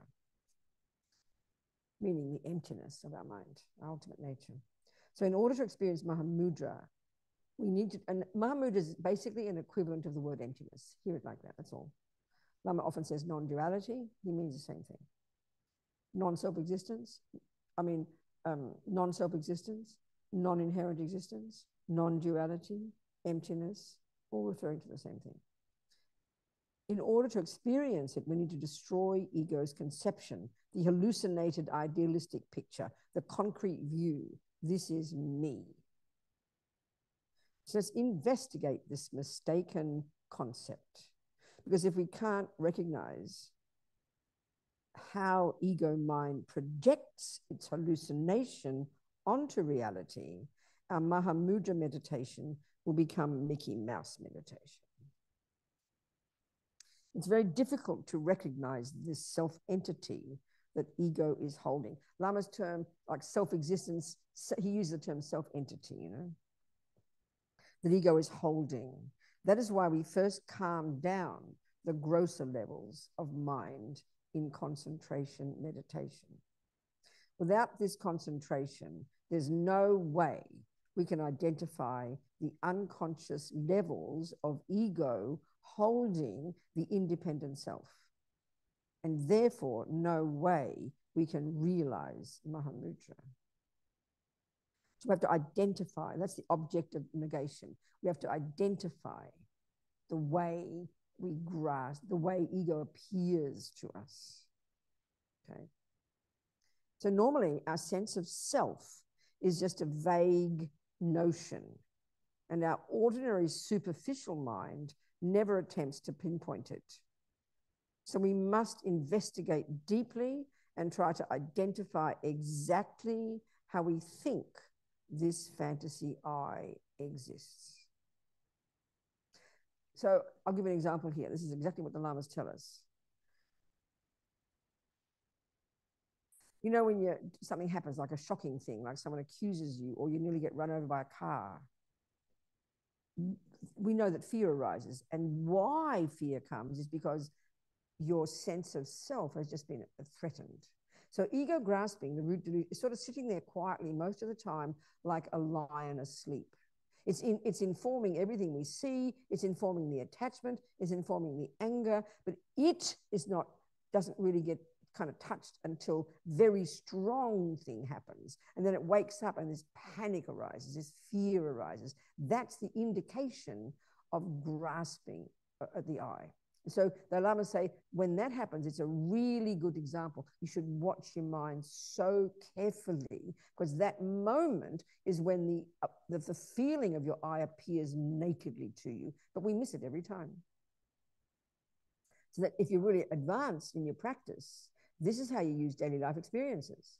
When someone insults you, you don't freak out. As soon as you freak out and start pointing fingers, you've just lost the opportunity. The real practice is to instantaneously grab how it feels internally and begin to identify the way your I appears independently to arise. That's an excellent way in daily life to practice, you know. You have to practice though, because the first instinct is to defend ourselves, and then it's too late. You've missed the opportunity. So Lama Tsongkhapa says that if you're afraid of a snake, but someone tells you that there's no elephant there, what good is that? Your problem is the snake. So you've got to identify what the problem is, in other words. You can sit there for 40 million years thinking you meditate on emptiness. It's meaningless. You're just spacing out. It's very precise. So the mindfulness fish. Lama uses this wonderful phrase. So let's meditate on Mahamudra. So we've done that a little bit, pretending first, as Lama says, achieve a level of concentration. So pretend we've done that. Now so he says even with, first achieve a level of concentration that you are satisfied with, focusing on the clarity of your consciousness. This is not something I can pinpoint for you, saying it's exactly this or that. But perhaps we could say it's when you've had a couple of minutes without emotional distraction. Actually, that would be super. And be satisfied with that. Don't think, oh, only 2 minutes, I should be able to concentrate for 24 hours. Don't grasp. Otherwise, you'll lose everything. So then from this clean, clear state, and without distraction, so now we're going to do the second part, the Mahamudra bit. Now we're going to investigate the opposite of Mahamudra wisdom. Our simultaneously born ego, this primordial clinging, okay? In his root text, the Panchen Lama says that you have to be like a fish moving through water without disturbing it. He quotes, from within that very state of earlier equipoise, investigate intelligently with subtle awareness the essence of the individual, the person, I, who is meditating. Just like a small fish that moves in lucid waters without causing any disturbance. So the main meditation then is strong concentration on the clarity of your mind. So be doing that as I'm talking. So while you're doing this, your subtle analytical wisdom, your mindfulness fish, watches intently. In other words, it's like out of the corner of your eye. Like if you're driving on the freeway, you're totally focused on what's right in front of you. You're focused on everything, but you, out of the corner of your eye, you see everything that's going on, but you're not distracted. It's like that. Lama explains.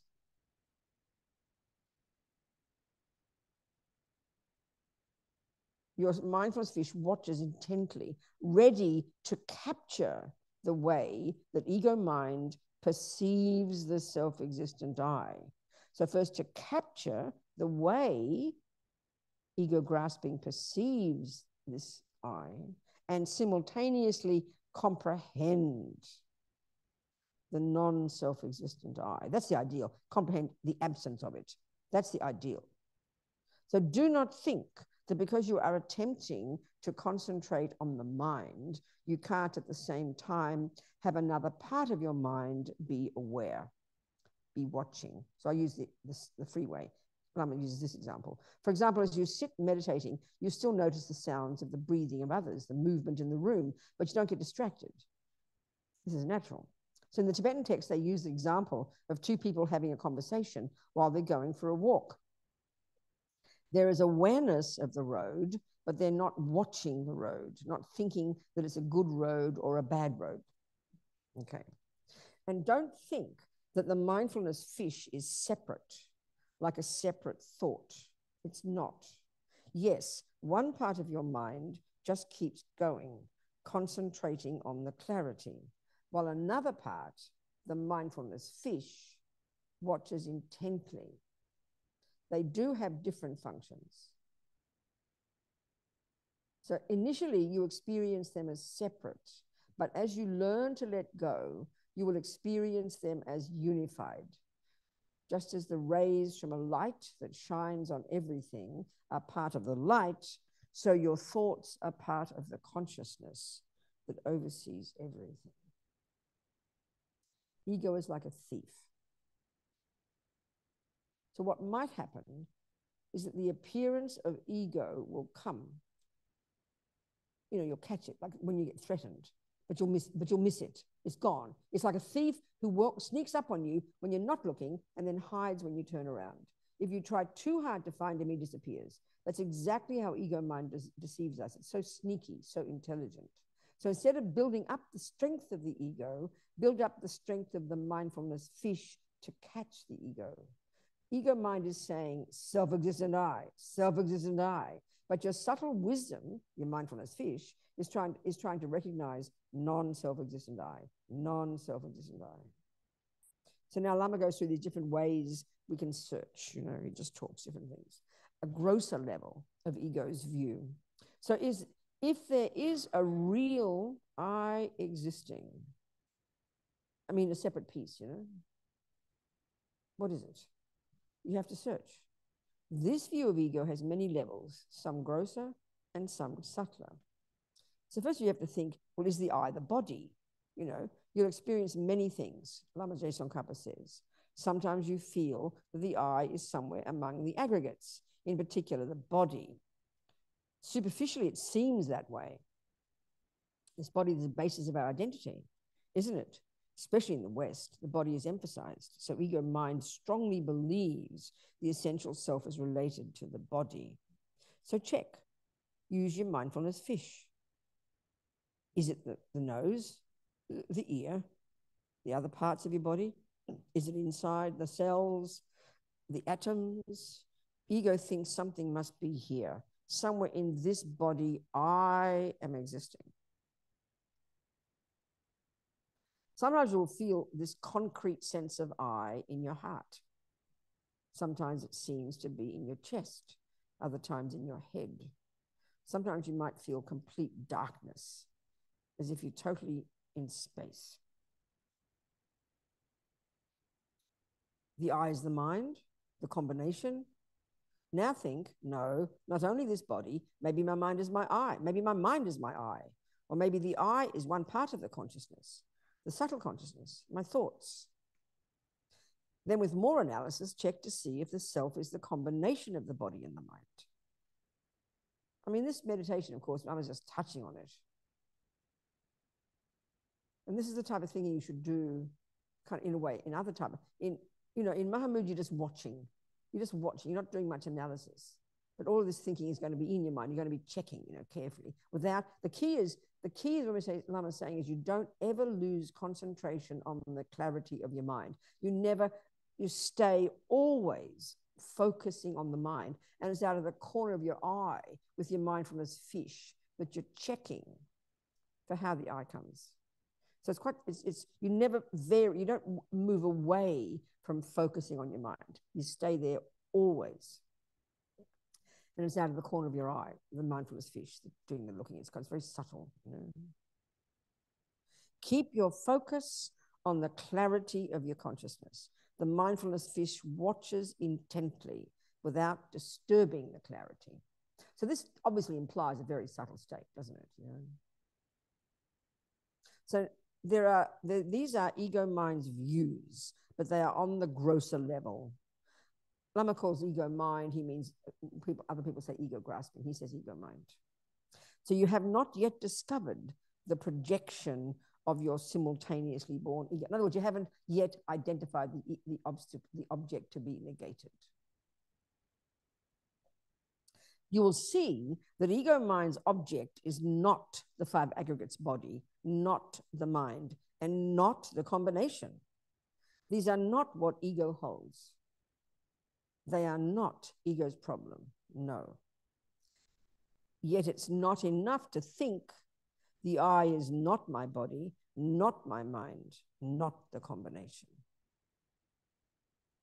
In other words, that's a bit nihilistic. Well, there's no I there. Chuck everything out. That's not it. That's not the meaning. Nor is it enough merely to not have the appearance of the body as me, the mind as me, the combination as me. The disappearance of that kind of impression is not enough to realize emptiness. That again is like the nihilistic one. There's nothing there. That's not the meaning at all. Maybe you have the experience of going beyond your body, almost a feeling of no subject, no object. That is good, but it's not enough. Perhaps you have some view of what you think the self is. Maybe I'm this, and then you discover the view is not right. I'm not this. That is not the realization of emptiness either.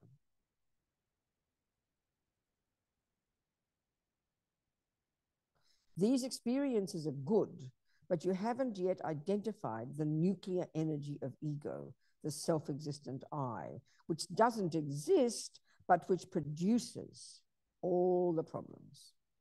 Refuting these ideas is not enough to go beyond ego, not enough to discover the great seal of Mahamudra. It's the beginning, but it's not enough. The appearance of the real I is more subtle. Now investigate ego's real view. Go more deeply. Check carefully. Stay focused on the clarity of your mind. Move the mindfulness fish without disturbing the clarity. It watches intently. It is ready to capture the conception of ego. What ego mind is really holding is an I that exists from itself. We hear people talk, usually the term is from its own side, in and of itself. Lama's got his own way, from itself.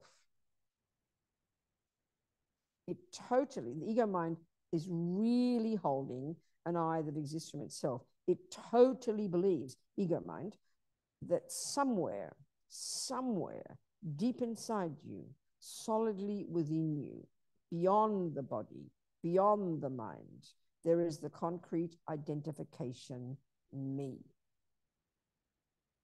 It is something that is quite unrelated, this I, that is not dependent, that is not an interdependent phenomenon, that is not dependent especially on the name I, self.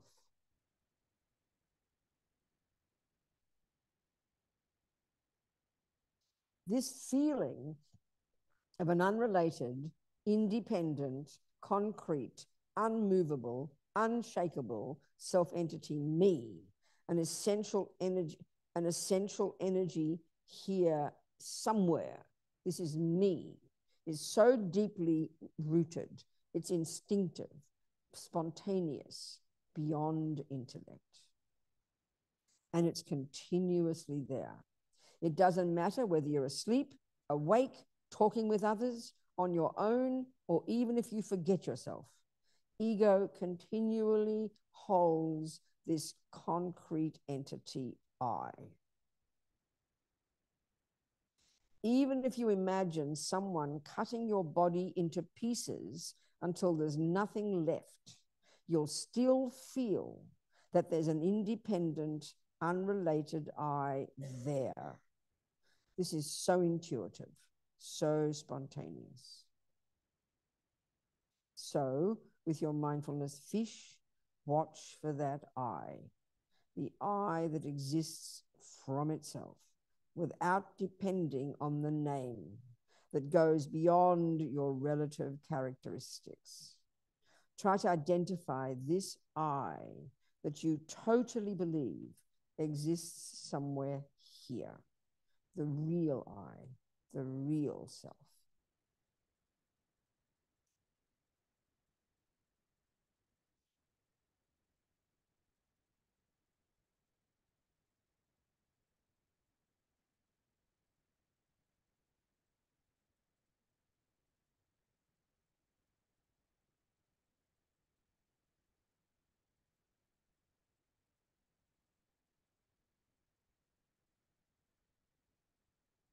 Just stay focused on your mind and have the mindfulness fish watching out in the corner of your eye.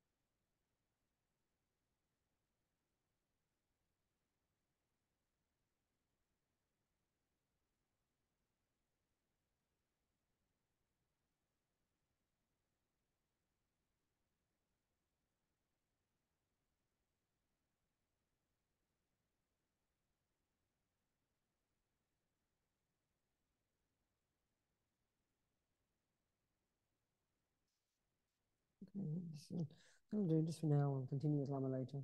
Just have a bit of a break and have a cup of tea. But as Lama says, you do this job all the time. This is life.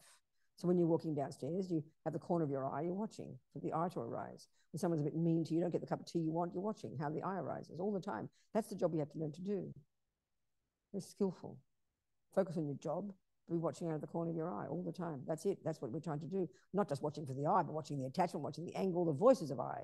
That's practice every day. And we just get better and better and better at it.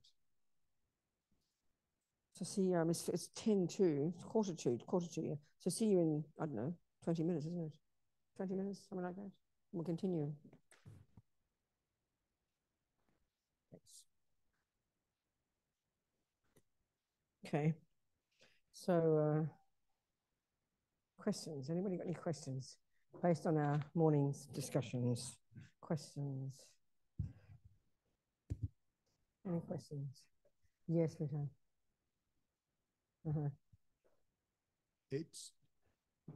Can you talk about the relationship? Into the mic a bit closer to me. I can't hear. Please, can you talk about the relationship between emptiness and dependent origination? Because one describes conventional reality and one describes ultimate reality. That's right. But I can't separate them in my mind, and they seem to be describing the same thing, right? They what? They seem to be describing There's the same thing. There's two different ways of saying the same thing, but yeah, good. So the general approach would be that we try to realize the absence of inherent existence of the I, for example. The method to get that is to think about how it's a dependent arising. And that leads to the insight, oh, aha, therefore there is no I from its own side. It's the main logic to prove emptiness. So it's another way, seeing them both, they're equal, they're just different ways of describing the same thing. But the relationship is we have to think about dependent arising, and that triggers the insight. Therefore, the I doesn't exist independently. Do you understand? Got it, thank you. Good, very good, thanks.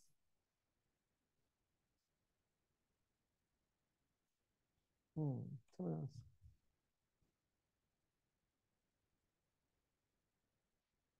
Nobody else. Yes. Okay, on go. Yes, sweetheart. There's Ros. Talk to me, Ros. Robina, thank you for the teachings. When the mindfulness fish finds the I, what do we do at that point? Well, if the mindfulness fish does actually locate accurately the way you grasp at the I, in other words, if you've identified actually the way the I appears, if it is accurate, then that second you would realize emptiness. So all you can do is catch it and then check it. You have to kind of catch it. You see, it's sort of like in our daily life, we have to do all this thinking, these different options that Lama said. What is the I? Where is it? Is it the body? Is it the mind? All this is all the analysis we should be doing anyway in our day-to-day life and in our meditations. But when you do Mahamudra, having done all that in your daily life, you're learning to just observe. And because if your mind is subtle, you'll be getting a feeling for it. So you might just get as Lama says later, I'm going to read more. No, he said it. No, okay, there's more I'm reading. So sometimes you just might get a flash. Even just sitting here listening, we might get a moment, a second of aha, but then it's gone again, because we can't sustain it. So every time you grab it, you get a feeling and you grow those moments until eventually it's a genuine realization that's stable. Do you understand? Where are you going? What happened to you? I can't see you, Rose. Does that make sense, Rose? Yes, that makes sense. Thank you. It's sort of like, again, don't mystify it. It's like learning anything. Like you're studying that music or you're studying that IT. You learn it slowly. You get it for a second. You've got to keep studying until eventually it becomes automatic. It's a gradual, in the normal way of seeing it, it's a gradual process. You understand? Day-to-day life, thinking about it, every time you hear about these things, a little bit more kind of gets clear. It's a gradual process. So of course, if you've got really good concentration and you've got some strong karma to meditate, you can get a very strong, direct taste of it. But then until your mind is in shamatha, until your mind is very subtle, it won't be a real realization. It must be a glance, a glimpse, a taste, a moment, and they're good. So if you do just get a flash, a glimpse, you just stay there. You don't do anything. You just stay watching the mind, and you just kind of taste it. Okay. Does that understand, Rose? Yeah, I do. You stay there, stay with the taste, basically. Well, yeah, but you don't waver. You never, as Lama says, you never waver from concentrating on the clarity of your mind. That's where the main part of your mind is, and that never changes. Right. Okay, well, I'll read more of Lama in a minute. Anything else? Huh? Hello, Sean. Yes, talk to me. And Jennifer. Yeah. Hello, Venerable Robina. You mentioned the story about the little boy, and I'm just wondering, how does realization of emptiness dispel the fear of death? I mean, how does that do that? How does it happen? Or why does it dispel the fear of death? So you mean the story of Lama Zopa and the little boy, you mean that story? Yes, yes.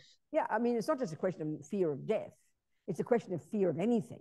When you realize emptiness and you no longer believe there's an self-existent me, that means you no longer have attachment, you no longer have anxiety, you no longer have anger, you no longer have any of the neuroses, because they're all rooted in the basic assumption of a me. When you've cut that, your mind can only be clear, not to mention virtuous, not to mention blissful. You can never not be like that once you've realized emptiness.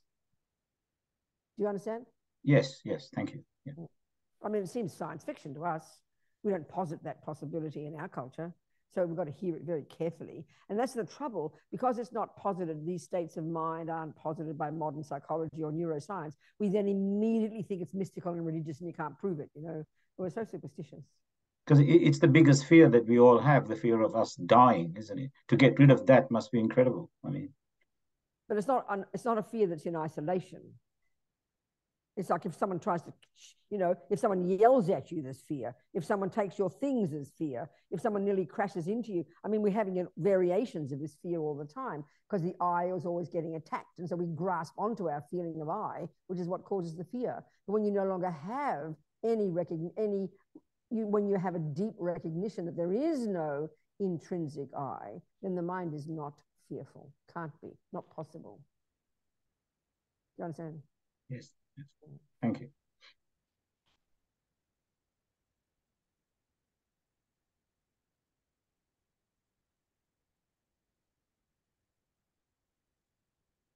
So we'll read Lama in a minute, but let's just do a little bit more of this sort of the way you would do this analysis. You know, if we're just looking at using dependent arising in relation to parts as our analysis. As Ramita is pointing out, or as the teachings point out, we either believe that there's all of me, this big lump is me, that's very strong, or we believe there's an I in there that's sort of another part that owns everything. And this is how it must be taught, isn't it? I have anger, I have jealousy, I am this, I am that. You know, so we assign both of these into becoming either one or the other. So we've got to question both of these using very clear conceptual logic to argue with these assumptions to try and prove how they can't be possible. Got to get some conceptual conviction first. So one little example, you know, one little way of looking. You know, like I said before yesterday, if you see the three separate phenomena very clearly, there's a person here, there's a phenomenon thermos, and there was a phone, but not now. So there's a book, three phenomena. It's pretty straightforward. Like I said earlier too, if you say a word, it has to refer to a thing that exists, because a word is an expression of a thought, and a concept is a thought, and whatever you think, it ought to be a valid concept, and a valid concept is one that refers to something that exists. It's got an object that exists. It's referring to a phenomenon. You know, you can say, oh, la-di-da, you can say that, but we know it has no meaning. There's no thing there called la-di-da. We can't define it. It doesn't have a function. You see my point? And what Buddha's saying is we're living like that. We're living just nonsense. We live in fantasy. People with their conspiracy theories, endless nonsense, daily made up nonsense, fantasy worlds. And we think, oh, it's good to have fantasies. Do you understand? I mean, children aren't having fantasies if they sit there thinking they're mummy and daddy and having cups of tea. That's reality. That's nice. That's okay. But la-di-da and making up pure nonsense. Okay, again, if that nonsense is made up and you call it science fiction and there's got some virtue in it, some morality in it, that's okay. You get my point here? But it's just sort of meaningless nonsense, or it's full of rage and anger. What's the point of those fantasies? That's terrible. But I'm discussing what's real, you know. So we say, this is a valid name for this phenomenon. You all accept that. And we have to agree upon that. If you think I'm a toilet, then you don't agree. It's not, no, Robina's a toilet. Then you've got to get clear what the definition is, you know. There's that thermos and there's a book. So we just say this, that. So those three things exist. That's one point. Now, the second point is they do happen to have no relationship. This is the massive point about dependent arising. There's no relationship between these three. I mean, you could say they all belong to Robina, but that's not the point here. The relationship, meaning they're independent of each other, meaning that the book can tear into pieces and fall down. This is untouched and this is untouched. That's showing there's no relationship. There's no dependent relationship. That's what it means by dependent. In this case, this kind. You can see that. They're each separate and independent. It's clear. Now, it gets more nuanced when we say about I have an ear and a nose. There are three nouns there, eye, ear, nose. And without analysis, you can see it's true. But we have to analyze why. Because when we say eye and ear and nose, we think there are three things there. Well, we can see there aren't. Because why? Because eye is a name given to the combination of body and mind. And so you pointed out two pieces of the eye, the ear and the nose. So the ear and the nose are pieces of the whole eye. So therefore there can't be an eye that's separate from those, because ear and eye are parts of the eye. But we think there's another piece that is called eye, as my friend Pende says, walking hand in hand with the ear and the eye. This eye, ear and nose better, yeah. So the implication of this is these three are independent. So if I fell dead, the cup still works. It doesn't depend for its existence. It doesn't depend for its function upon the existence of Robina. That's how we're talking dependent arising here. Same with the book. Now, the ear and the nose. So again, you could say ear and nose are separate. Ear goes deaf. Nose can still breathe. Nose stops breathing, ear can still hear. So in a simple sense, they are different phenomena and they function differently, and their function is not impeded by the existence or non-existence of this one. So they're not dependent in that sense. Now, if there were a separate piece called I in here, like we think there is, when Chrissy says, oh, I can't stand your nose, Robina, how dare Chrissy insult me? Well, you know, she didn't. Please hear this. It sounds silly. She insulted the nose. So if there were a piece in here called I, it's sitting there relieved. Oh, phew, I'm glad Chrissy didn't insult me. Poor old nose just got insulted. Just like the cup, if it breaks, the book is sitting there relieved. It didn't get knocked down. I mean, it's a joke, but it's true. But it sounds silly to us because we can't get it. What do you mean? Of course there's an I, but we can't pinpoint it. So if it were there and independent and separate, you have to be able to find it. This is the point about now, the parts. So a person is made of parts. This is reasonable. So you do your IKEA job, then you put together, so the IKEA, we know they do a good job. They don't leave one leg out of the table. They don't give you 5 legs instead of 4. They tell you they've made the table and then put the bits in. So they've made a Robina, here the same point. Each piece must be millions, isn't it? Every tiny one of those pieces, like the pieces of a table, has to have a proper function. They're not just randomly chosen. They all together. Each thing, there's one thumb, there's one index finger, each of the ligaments, each of the nerves, each of the bones, each of the bits, all the pieces, bits and pieces, each of the pieces of mind, each of the pieces are all working together to function as Robina. So if she's a psycho, then all the anger bits and the jealous bits are there working, doing their job of being a psycho, you know. So generally speaking, the I is a name given to this bunch of pieces.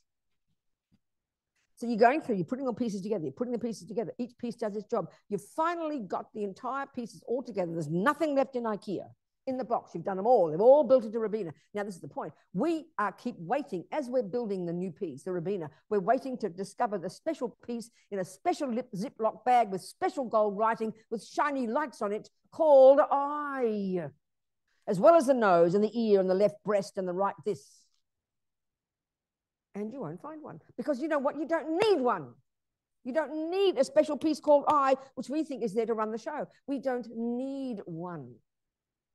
And if you do ask the question, because if each piece has its job, and if you're doing a really rigorous description of a person, you'd have a list of, I mean, just like you'd have a list of the parts of a table. And if you had to put a list of the parts of a computer, and you could, because we're scientific and rigorous, and if you have to make a computer, you'd have a list of 4,000 pieces, and each piece would go exactly where it fits. There'd be no piece left over, because each piece has its job, because each piece you label it, define it, and give it a function. That proves the reality of something conventionally.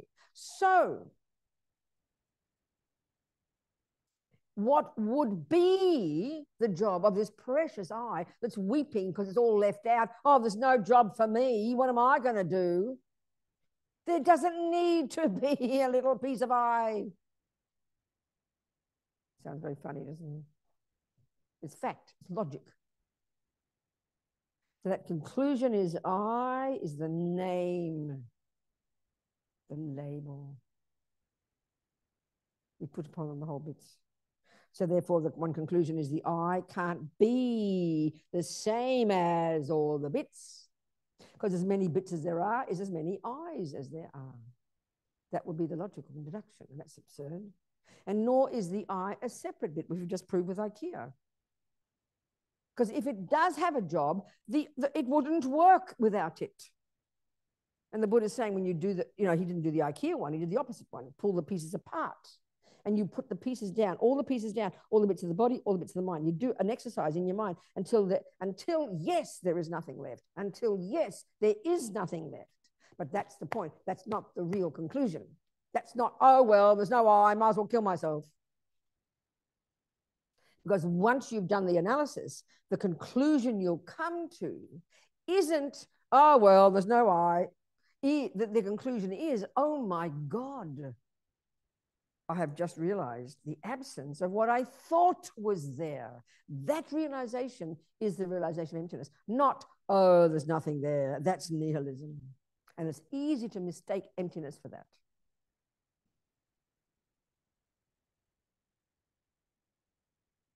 So as I said before about the bank, when I look in the bank, I'll see zero. That's just, there's nothing there. When Amanda looks in the bank, she sees the zero, but instantaneously what appears to her mind is the shocking object that she just cognized, which is the absence of her precious 5,000 pounds. That's not nothingness. The absence of my iPad on that table is not, oh, there's nothing on the table.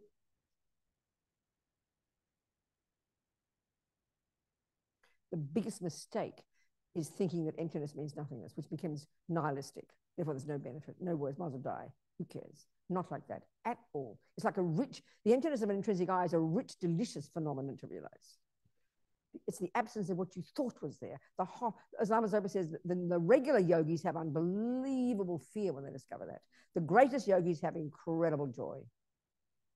But finally, they realized that what they thought has been there since beginningless time isn't there, could never be there, and has never been there.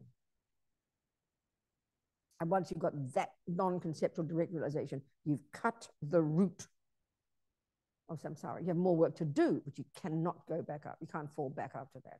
Like I said, you can even lose bodhicitta at certain stages. You cannot lose this. And because all the dramas of life are the consequence of ego grasping, all the suffering, all the rebirths, all the anger, all the depression, all the being killed, lied to, stolen from, murdered, raped, as a result of delusions and acting out the delusions, which are all a result of the assumption of an intrinsic I.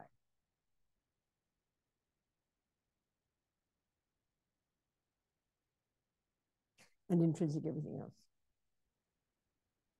Independent I. An I independent of causes, independent of parts, and finally independent of the name, the word, the thought I.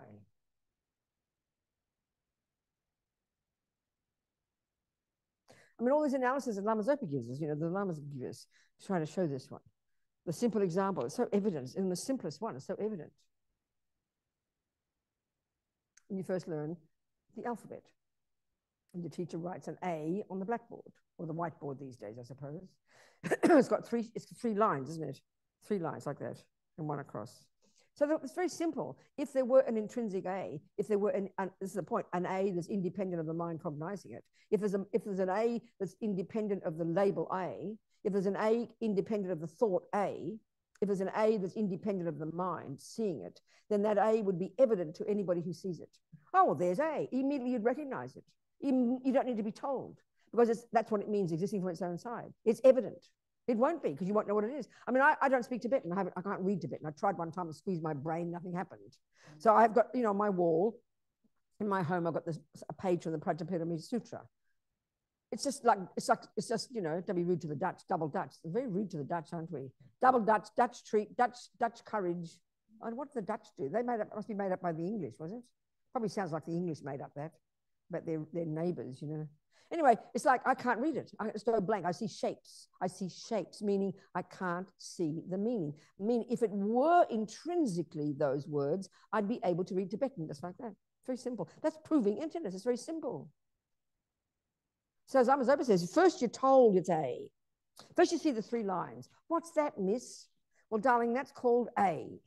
And you learn it. So then the second you hear it, and that's the point. The second you first hear A, you say, I agree that's A. You just bought into it. She told you it means that and you bought into it. I agree it's A. So it's obvious from the first second you say that you made it A. You agreed upon it that it's A. You imputed A. You called it A. You created A. You bought into it as A. But then we forget that we did that. And the next time we see it, oh, there's A. Forgetting that you created the damn thing. That's how we live our lives. Because we've got ego grasping. Everything we've ever seen and heard and tasted and touched and smelt for eons is appearing to us as self-existent. Like we don't realize we call it that. And then it becomes that. So when I, you know, we have to, that's why we have to use examples like when I did Kung Fu, I didn't mind being punched. Yes, being punched is an example of a negative action, no argument. But straight away you see, because I didn't think I was being abused, I didn't feel abused. As Lama Zopa says, if you don't feel abused, where's the abuse? Which is pretty shocking for our world. That's why Sunny in prison, her nightmare of 17 years, you know, husband's brain burst into flames, children lost, family lost, wrongly accused of murder. She changed her labeling of the situation. She changed her name. She changed the names. She changed her identity. She changed the labels for them. Therefore, she didn't suffer.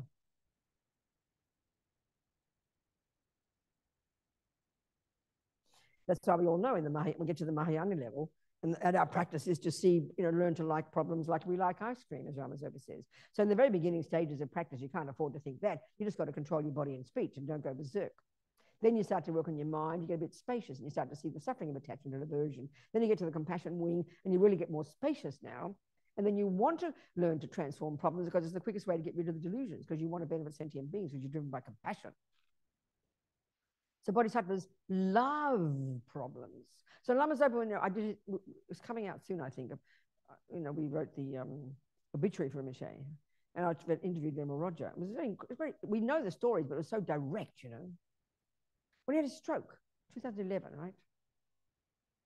As Roger said, there was absolutely not a fraction of change in his behavior or the way he was. He was clear, relaxed, calm, stable, funny, compassionate, as if nothing had happened. He never once in all the months and years of having the stroke, he never once discussed it, never once in the hospital asked a single person what was going on, never had any interest in doing his exercises. As soon as he discovered all the sheets at the hospital would be laundered and shared by everybody, he was so excited. He spent all his time saying mantras and blowing over all the sheets in the pillowcases to bless people. And then he's in the pool doing his hydrotherapy and he's kind of drowning up to his nose. All he's doing is saying mantras and blowing on the water to bless all the people, you know.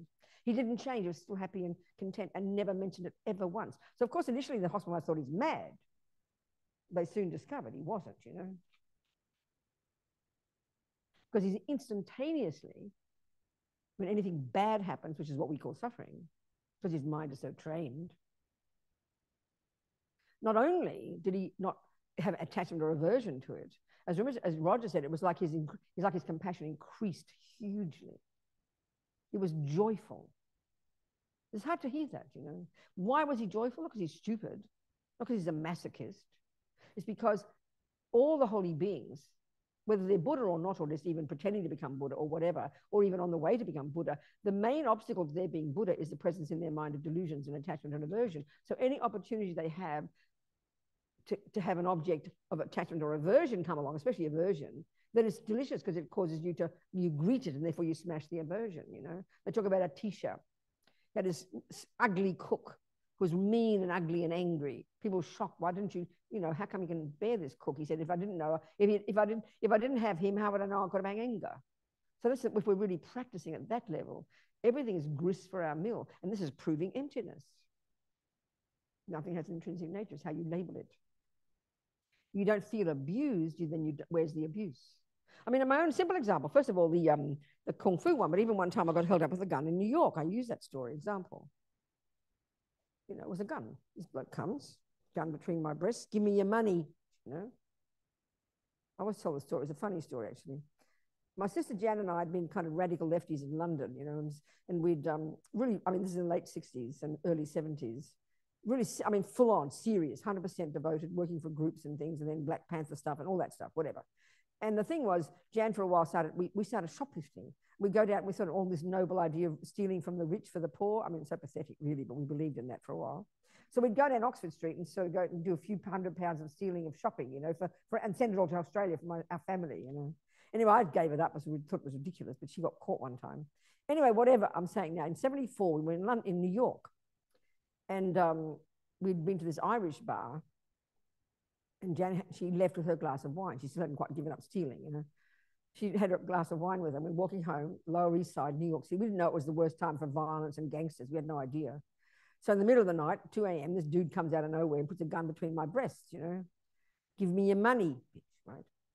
So this comedy, I can remember it as a comedy, Well, first of all, because I'm very aggressive and kind of bossy, really bossy. And how dare a person put a gun in my chest? Excuse me, mate. So I got angry with him. I debated, I debate, I remember he was this close to me. And first, instantly, I knew he was more scared than me. And then immediately, I started kind of bossing him, kind of like, who do you think you are? I said, I'm trying to get logic. I said, we're just as poor as you. You give me your money. I was so hilarious for the poor bloke, He just kept saying, give me your money, right? And so then Janice got a glass of wine. And she kept saying, hey, brother, have some wine. I don't want your wine, I want your money. I kept saying, give me your money. Come on, give me your money. And he couldn't get over it. And so also English-sounding voices blow Americans' minds. You can't just put like the Queen of England's in front of you. You don't know what to do, Anyway, in the end, he just gave up and walked away. So my experience in that story is because I realized even then, I was like, well before Buddhism, that when there's no fear, there's no suffering. So it was my party story. He had probably more stress than I did after it. Do you understand? His knickers would have been in a knot for sure. Do you understand my point? It's an incredible example. I didn't have any trauma, neurosis, counseling, mental breakdown, IDHD or whatever. Excuse me, whichever one. I'm joking. You get my point? Because I dealt with it, whatever reason, my weird personality, It's such a good example. Do you understand? Okay, it's a bit dangerous. I could have died, but I didn't. But there was no fear because I was the boss. I found that such a powerful experience, So there was no trauma. Therefore, there's no suffering. Therefore, there's no abuse. That's the logic. And of course, we hear it, we know these stories, and we always hear about, especially old wacky ladies who beat gunmen on the head with their umbrella, We laugh at those stories, but they're very powerful, you understand? A friend of mine, she was in the bathtub, obviously naked, because that's when you're in the bathtub, and she thought it was her friend coming in the front door. She hopped out of the bathroom. It was a stranger with a stick or something. And she started screaming at him and running towards him. Of course, he ran like hell. This maniac naked woman yelling at him, it scared the life out of him. Do you understand? So if you take control and you're the boss, the other person, like two dogs fighting, and the one that becomes the boss, the other one shrinks down, isn't it? That's how we are with each other, power struggle, So you take the power, the person becomes a victim. Okay, it's dangerous if they've got a gun, I agree. Just giving the example is what I'm saying. So we have to train like that. When you label it differently, is what we're really saying. Label it differently. All this is about emptiness. It's just that the habits of ego grasping, which brings fear when I is attacked, are so primordial. And that's why in scientific findings, like Mr. Darwin, everywhere they turn, humans and animals all display the same response. When you're attacked, you freak out. So we assume it's a valid part of a valid person that you need. Buddha says, don't be ridiculous. You don't need fear to know what the hell to do. You need intelligence. Lama Zopa didn't have fear. He didn't sink to the ground like a stone. He used his intelligence and managed to survive, So what that indicates is it's not necessary to have delusions, whereas in our views, delusions are an equal part, a valid part of a valid person. So again, Buddha's view is quite shocking. We could analyze it and look at it carefully.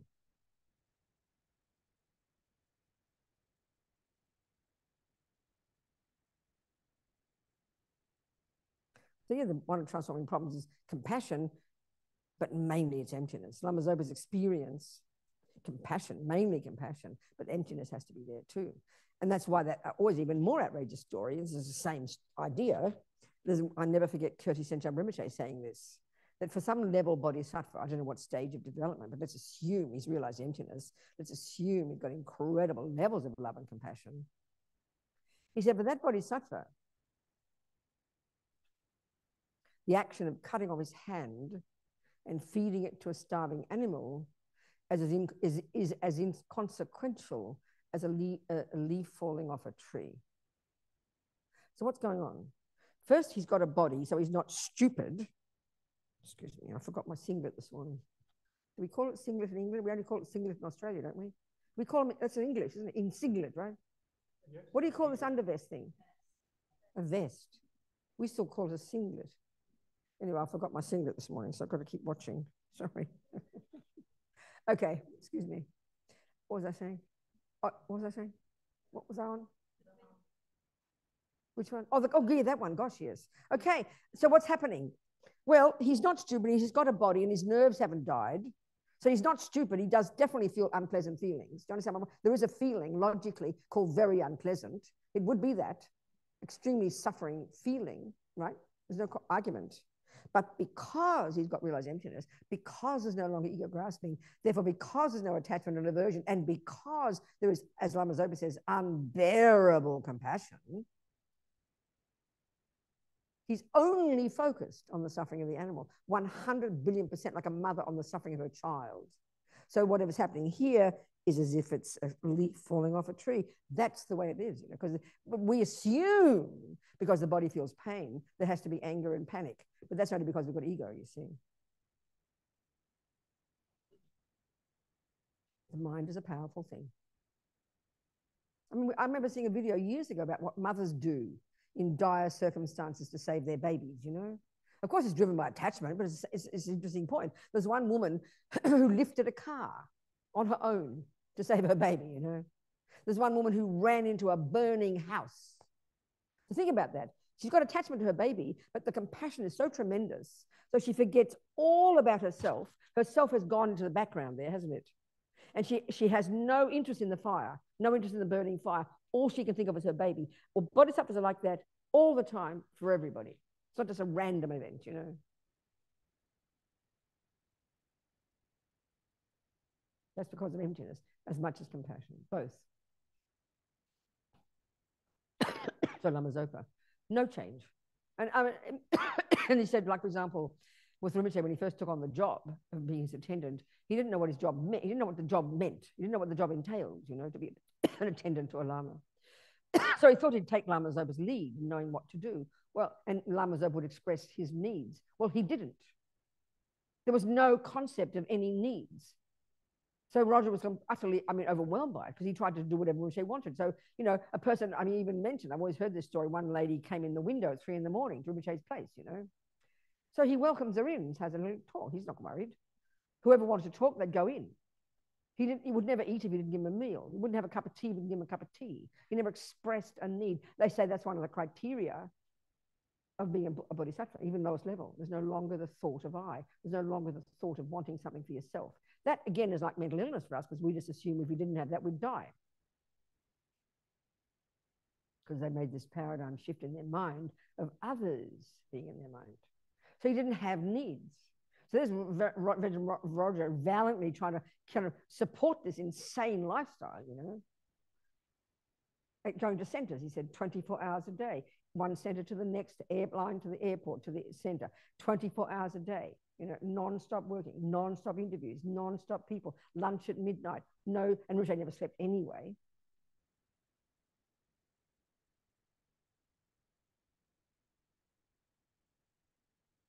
Because there's no longer the thought of I. Only the wish to help others. That's bodhicitta. That's not just from emptiness. That's from bodhicitta. Mixed with emptiness.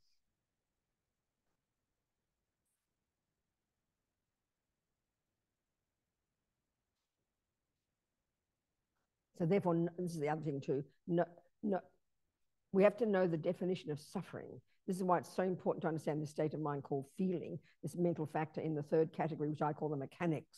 It's not in the category of delusions, and it's not in the category of virtues. It's these mechanical bits without which you wouldn't function. So there's these various fundamental bits and pieces of the mind, like intention, attention, concentration, good memory, feeling. They're just the way the mind is. They're not virtue or non-virtue, and they enable us to function. But feeling is the most fundamental, because every living being having a mind connected to a physical energy, there's physical sense, there's feeling, pleasant or unpleasant, forget the neutral, pleasant or unpleasant. And this attachment for only pleasant feelings, which is happiness, joy, ecstasy, bliss, you name it, including external environments that trigger pleasant feelings. All this is the way karma ripens. Where, you know, we only, as the Buddha says, everybody only wants happiness, only doesn't want unhappiness. So that's the basis really for wanting to be into practicing. We all want it. So what drives it, though, is attachment, and the misconception of attachment that pleasant feelings can only be gotten by having the object of attachment, which is what samsara is in this gross world. We have a body of the five senses, and the world consists of the five sense objects. And contact with some triggers pleasant feelings, and contact with others triggers unpleasant feelings. We know this. So we spend our lives manipulating the outside world to get it to be just so, because that's the only way we know how to get pleasant feelings. We know that. That's samsara. So why is that a problem? Well, the first level of practice, as we know, is we avoid the unpleasant feelings. We avoid creating in the future unpleasant feelings. And what creates in the future unpleasant feelings? And what is the source of our present unpleasant feelings and unpleasant things, meaning suffering, is harming others. So the very first level of practice is stop harming others. What Buddha's really saying is stop creating your own future suffering. That's the first level. And if you just did that level of practice, you'd wake up in another life with a nice human body. If you lived in vows of not killing, not stealing, and so on, you'd wake up in a good human birth with nice mummy, nice daddy, nice friends, nice siblings. People love you, give you credit, everything will be lovely. You have a lovely life, which is what we want, bare minimum. Because karma ripens in four ways. One, the type of rebirth, you have a lovely rebirth. 1, 2, you'd have good tendencies, which you've lived in vows of not harming. You'd have no thought to kill, no thought to steal, no thought to lie. You'd be practiced in virtue. 3, you'd have no bad things happen to you. People will like you, be nice to you, don't kill you, don't steal from you, don't rape you, will give you credit in the bank. All the lovely things we want would happen. Why? Because they're the fruit of virtue. They're the fruit of non-harming, bare minimum non-harming. And 4, even the physical environment will be nice. Food will nourish you, air will nourish you, you won't get sick, you live a long life. Who doesn't want that? Bare minimum. The cause of that, at least live in vows of non-harming, at least stop harming sentient beings, and then purify every day, and then rely upon the Buddha and have a practice. How divine. Now you go to the next level, and we get to the more subtle level of suffering, and this is the powerful one that we just don't understand unless we analyze it, break it down. So let's do that, just roughly. Called the suffering of change. And all it means is, so the first level of suffering, the suffering of suffering, we all get that one. It's when the bad things happen, and we all know that. That's the only one we understand. The next one, Buddha calls it the suffering of change. And what's shocking is it's what we call happiness. So the first lot is when the bad things happen, you don't get what attachment wants. The second lot is when the good things happen, and you get what attachment wants. And that's what we call happiness, and that's our goal. So it's shocking to hear Buddha say, sorry, guys, it's a more subtle, more nuanced, deeper level of suffering. Why? And this is the point. Why? Because it doesn't last. Now, we know that from our lives. Even though we desperately want happiness to last, we kind of know it doesn't. So we could be surprised. What do you mean it doesn't last? We know that. It's more than that. It's more than that. And this is the tragedy of it. So, okay.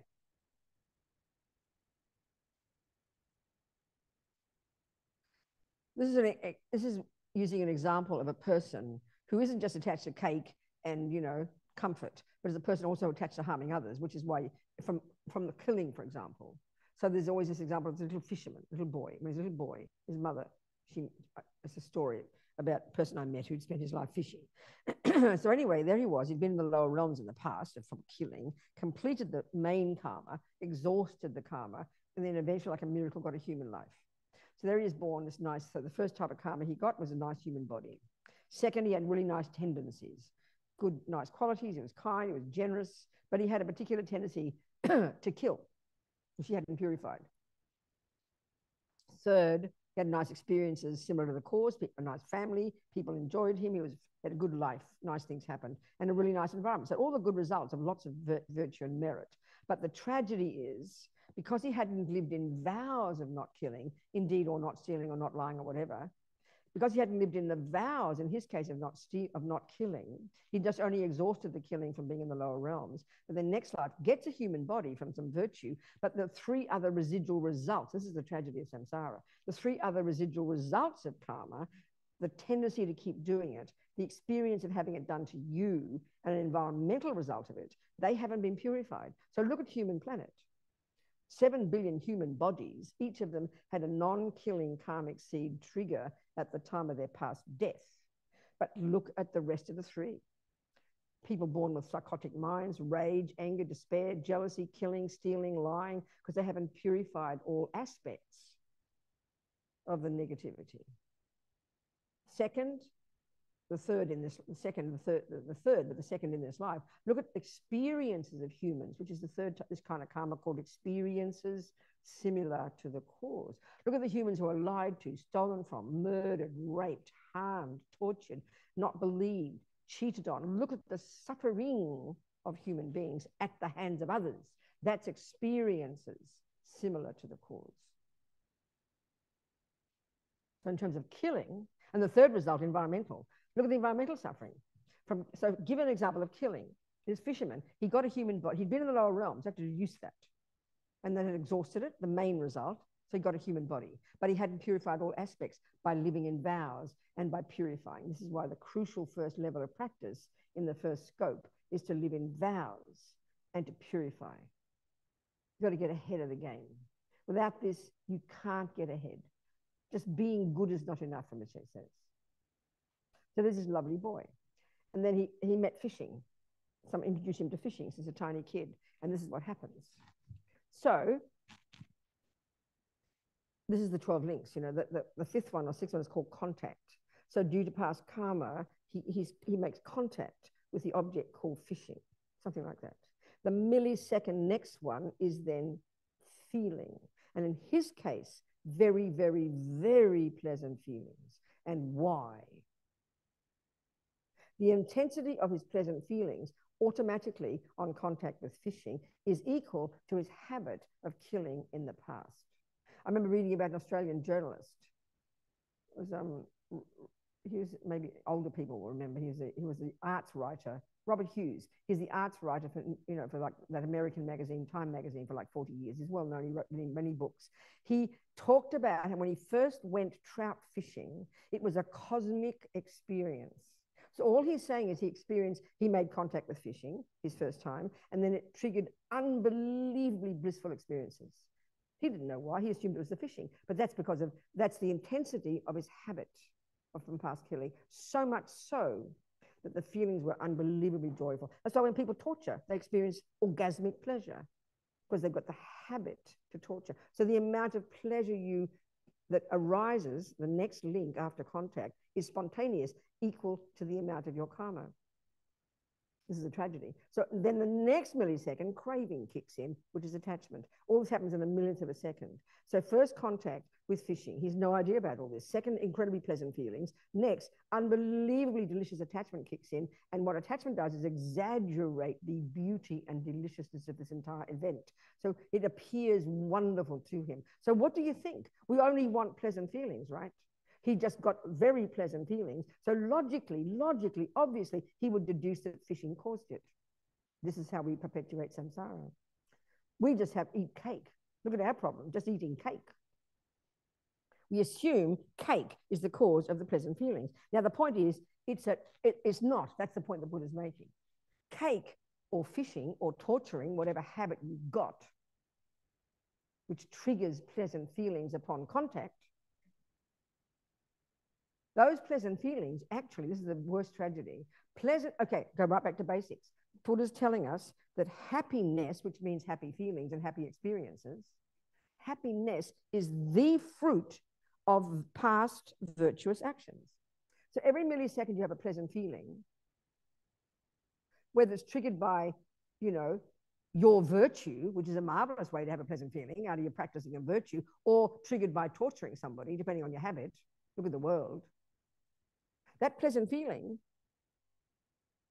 its main cause is a virtuous action you did in the past that has dropped seeds into your virtuous karmic seeds bank vault, and then upon contact, in this case with torturing, killing fish, it triggers it. So you get a pleasant feeling. But we think the fishing causes it. We think the cake causes it. We think the praise causes it. We think the sex causes it. No, it's a secondary cause. It's a secondary, it's a trigger. So the actual cause of a moment of pleasure is past virtue. The actual cause of a moment of unpleasure, of displeasure, of unpleasant feelings is a result of a non-virtue. That's the simplest level of karma you can find. So how tragic. Even with eating cake, not killing fish, at least the first level is at least don't harm others. That's the worst karma. You can get the worst suffering for you. But even just eating our cake is evident to us. The cake looks divine, attachments in the mind, you're emotionally hungry, you're missing something. Oh, cake will do it. It looks divine. Of course you believe it's divine, existing from its own side. And then you put it in the mouth, and this is the point, it does trigger pleasant feelings. It does trigger pleasant feelings. It does trigger pleasant feelings. Now the Buddha, that's why he's calling it the suffering of change. So what happens? As you get that pleasant feeling, which you've been anticipating, building up, all excited, waiting for it to come, and it finally comes, and the first mouthful is the best pleasant feeling you'll get, but we're not happy though. At that millisecond, the pleasant feeling arises upon contact with cake. Same thing, contact, pleasant feeling, and then attachments right there next to pleasant feeling, and it's saying, I'm not satisfied with that pleasure, eat more. Believing it'll be best next time. And we all know what happens. 4 pieces later, you want to vomit. We know that. The tragedy is pleasant, is hunger, is greed, is attachment, is frantic, junky. We should be compassionate for ourselves, not be depressed, not get guilty. Attachment's never satisfied. So all the build up, first of all, you feel like you haven't got enough. You're emotionally hungry. Then you think, oh, cake will do it. So you anticipate, get all excited, get it, go there, wait for it. There it is, put it in the mouth. Attachment's still not satisfied. So you have to put it in again. Frantically hoping the second mouthful will give you the pleasure you want, that you'll be satisfied with. No good, won't happen. Do it again. And then slowly, we know that inexorably the pleasant feelings that began with the first mouthful are gradually diminishing. But here we are frantically trying to waiting for more pleasure to come, but we're not noticing it's going down. And eventually it changes into very disgusting, unpleasant feelings. This is samsara. So with the long story, the long picture of it, with the fisherman, forget the fisherman one, especially that one, he gets his pleasant feelings, pleasure, and there's nothing wrong with pleasure, but look what triggers it. And then because of that, attachment then comes, and then attachment grasps at it, holds on to it, so that poisons. So the happy feeling was from virtue, but now the attachment destroys it, and then he continues to kill fish. And so that creates negative seeds in his mind, and next time, straight to the lower realms.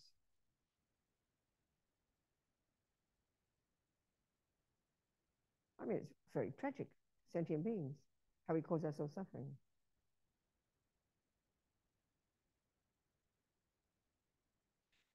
The woman, the mother, I always talk the story. She was in Courtin, and she said, well, where's my son being reborn? She cried. She'd heard the teachings from Lama Zopa.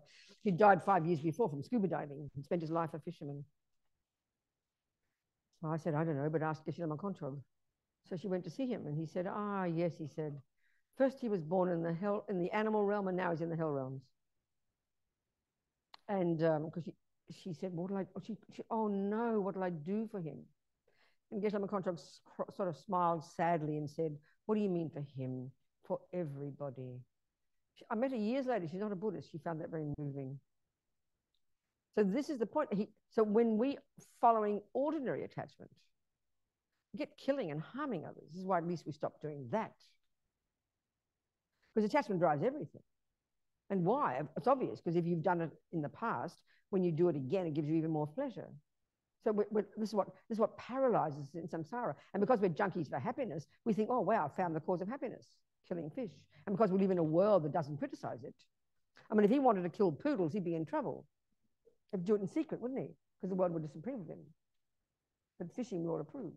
So the worst tragedy also, that right now the tragedy that increases the sadness of it all, is that when you follow attachment, because attachment paints a delicious picture, attachment makes up its own story that looks delicious to you, which means he could never see the suffering fish.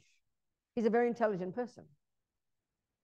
His mum went fishing with him one time. She never liked to say anything. She didn't like fishing. So because she had no tendency to kill, she could see nakedly that these little beings weren't happy. They don't have a voice. They don't have limbs. The best they can do is wriggle their body, expressing their wish to be in the water, please, you know. Do you understand? When we follow attachment, we're blind because attachment's painted a picture that we project onto the thing, the person. That's how we harm other people. But it's got under the guise of being kind. So attachment's so tricky, you know. Violence is evident. Anger is evident. Attachment's very tricky. But it blinds us. Can't see what we're doing to others, you know.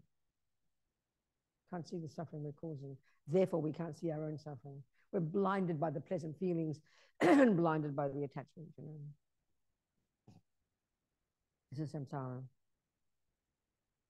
So we have to become conscious. That's the point. Did you put your hand up? Yeah. Go on. Tony, yeah.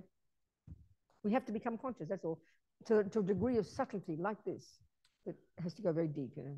Yeah. Yeah, just unpacking what you're saying about feelings and contact. So earlier you said feelings are neutral.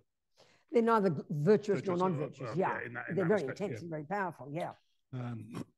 But then, so they're neither virtuous nor non-virtuous, but yet you get pleasant feelings. And the main cause of pleasant feelings is previous virtuous action. That's exactly right. Yeah, I know. So that's it's totally awful to think that it's triggered by doing something negative, isn't it? That's the point. So that's it's very hard to hear, isn't it? So how? I know exactly. I don't understand. Okay. It just seems to be the mechanics of doing something that often. Yeah. I think it has to be because you've been attached to it, and attachment makes a pretty picture. So you keep going towards it, and it programs you with attachment, and that blinds you from seeing it. Because pleasant feelings are just a natural thing that arises when you do something you're habituated, even though it's negative. I know. So it has to be to do with attachment. I agree with you. It's so weird. It's so shocking that I like that fisherman who got cosmic experience, or the torturer. I always remember this fellow in America, BTK. He spent 35 years binding, torturing, and killing people. He probably killed 35, 40 people. He had a whole dungeon all set up, and he would kidnap people, bind them, torture them, he called it orgasms, and then kill them because of the intensity of past. So it's hard to hear how it feels somehow wrong, as if somebody organized it that way, but there's somehow just how it works. I agree. It's fascinating that I think about exactly the same thing.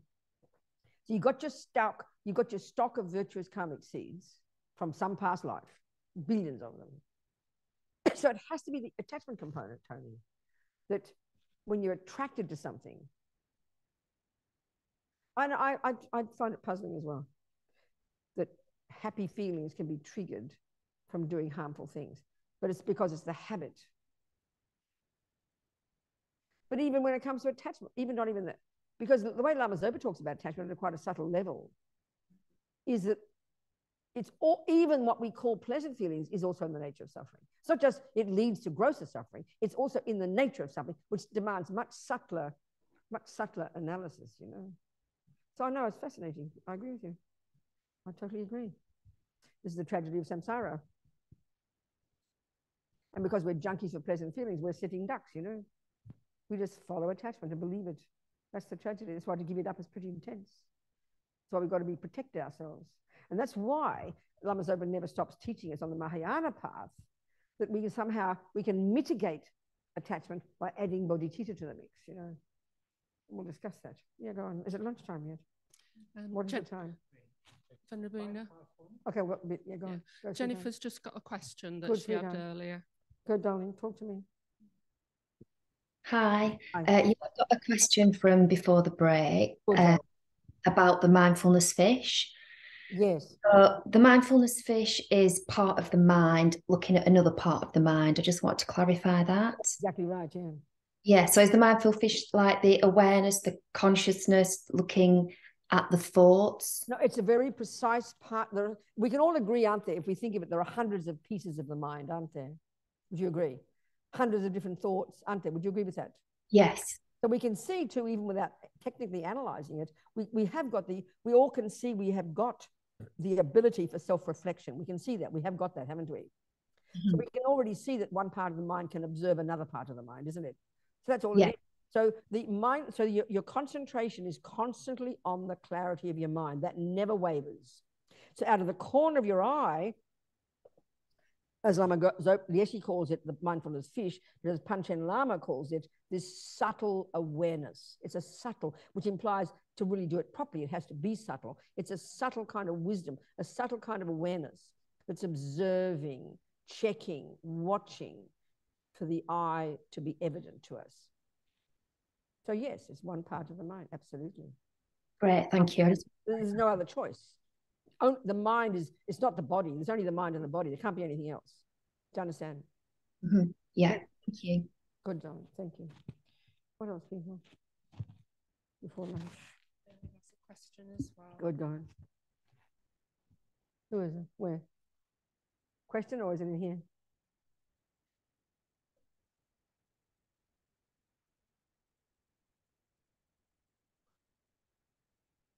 What's the question? I have a question. Who has got a question? David. Oh, good, David. Talk to me, sweetheart. Hello, Robina. Yeah.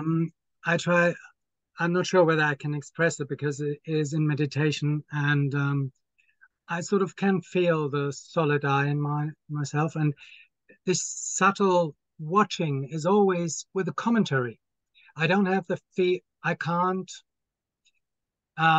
just non-conceptually feel it.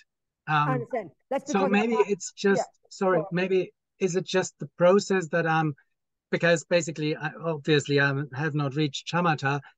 So is it just keep going and accept the commentary of the watcher? Oh, there is the thought, and here it comes another thought, and no, I feel my... Okay. Yeah? So there's different things, it seems, right? That's why we've got to constantly focus our attention on something. So here we're choosing to pay attention to whatever's flowing on in the mind. So at this point, forget about the mindfulness fish yet. Just this point alone, do you understand the job is to pay attention to whatever pops up in your mind? And there is to be not conceptual, no commentary. Try not to comment. Try not to get involved in the thoughts. Try not to judge. Just try to watch the thoughts. That's the first step. So if we practice that often enough and get trained in not having conceptual, not involved, you have conceptual thoughts, you can't see, there's a difference between having the conceptual thoughts flying through your mind, and there's a difference between that and engaging in the conceptual thoughts. So you just watch. So when that is steady enough that the thoughts have a little bit calmed down, and that's what they begin to say is the clarity of your mind, which is quite subtle, then you can bring out this little mindfulness fish. Then you can bring out this little subtle wisdom that just, without disturbing the concentration, can just check things out. Yeah. So where's the mistake?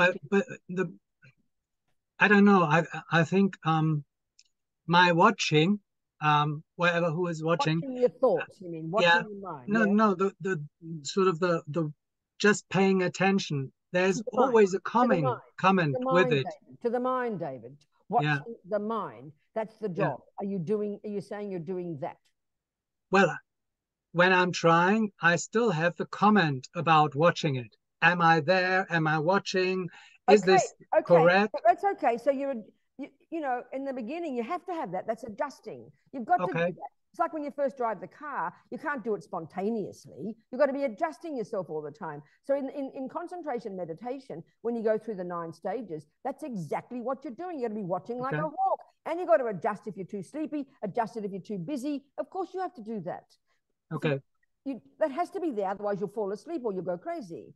Because... better at it, the attention just stays on the mind. That's quite advanced, sweetheart. Okay. So just keep practicing and accepting the thoughts about the watching. No. Don't just, you're acting as if they've got to be conscious thoughts that you're having. So you're adjusting meditation. They're not, listen, thoughts are going to come no matter what because our mind is uncontrolled.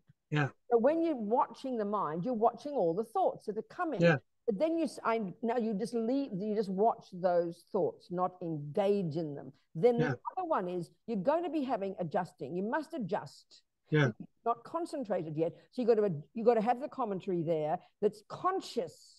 Adjusting your concentration. Don't be sleepy, David. You have to be quietly there, otherwise you just become mindless. But as you get better concentration, that gets calmer and calmer. Okay. Thank you. Do you understand? Yeah. I think that's about right, okay? Yeah. Right, David, thank you. Keep trying. People, something else. Time for lunch.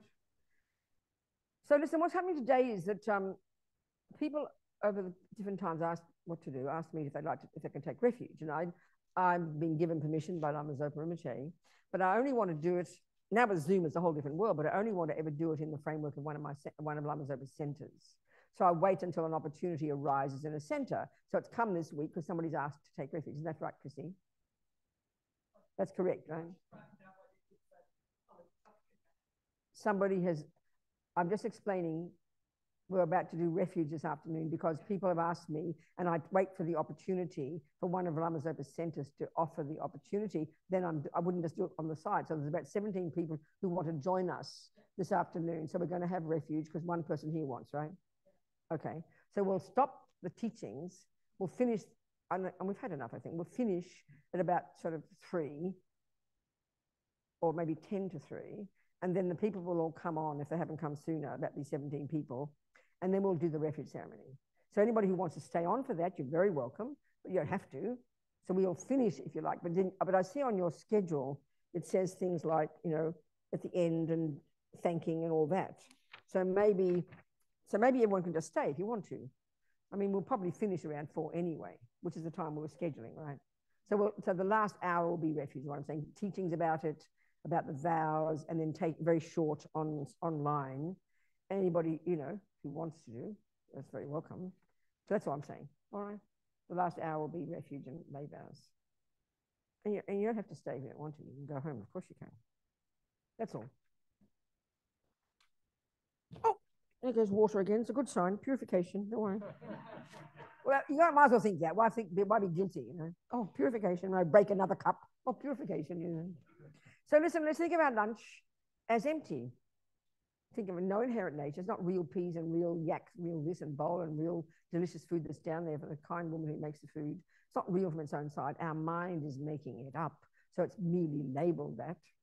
So within all that, we imagine it's as big as the universe, a delicious big skull in the sky. We bless it with Om Hung, Om Hung, Om Hung, the blessing, the energy of enlightened body, speech, and mind, blessing it, delicious nectar. Then we have to offer it, as Lama Zopa says. We think of all the suffering sentient beings, and then we think of all the holy beings, and then we think of all of them experiencing the bliss of receiving it. Think right now, that's it. Lama Sangye, Lama Che, Dejen Lama Gedunte, Kungi Jepo, Lama Che, Lama Namla, Che Pa Bu.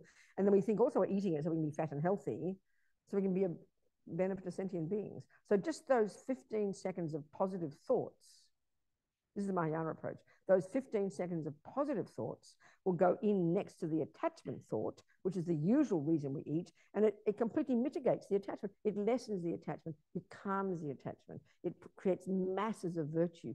Just those 15 seconds of thoughts, which is something I want to talk about later. It's like the easiest way to make the most of our ordinary daily life, It's amazing.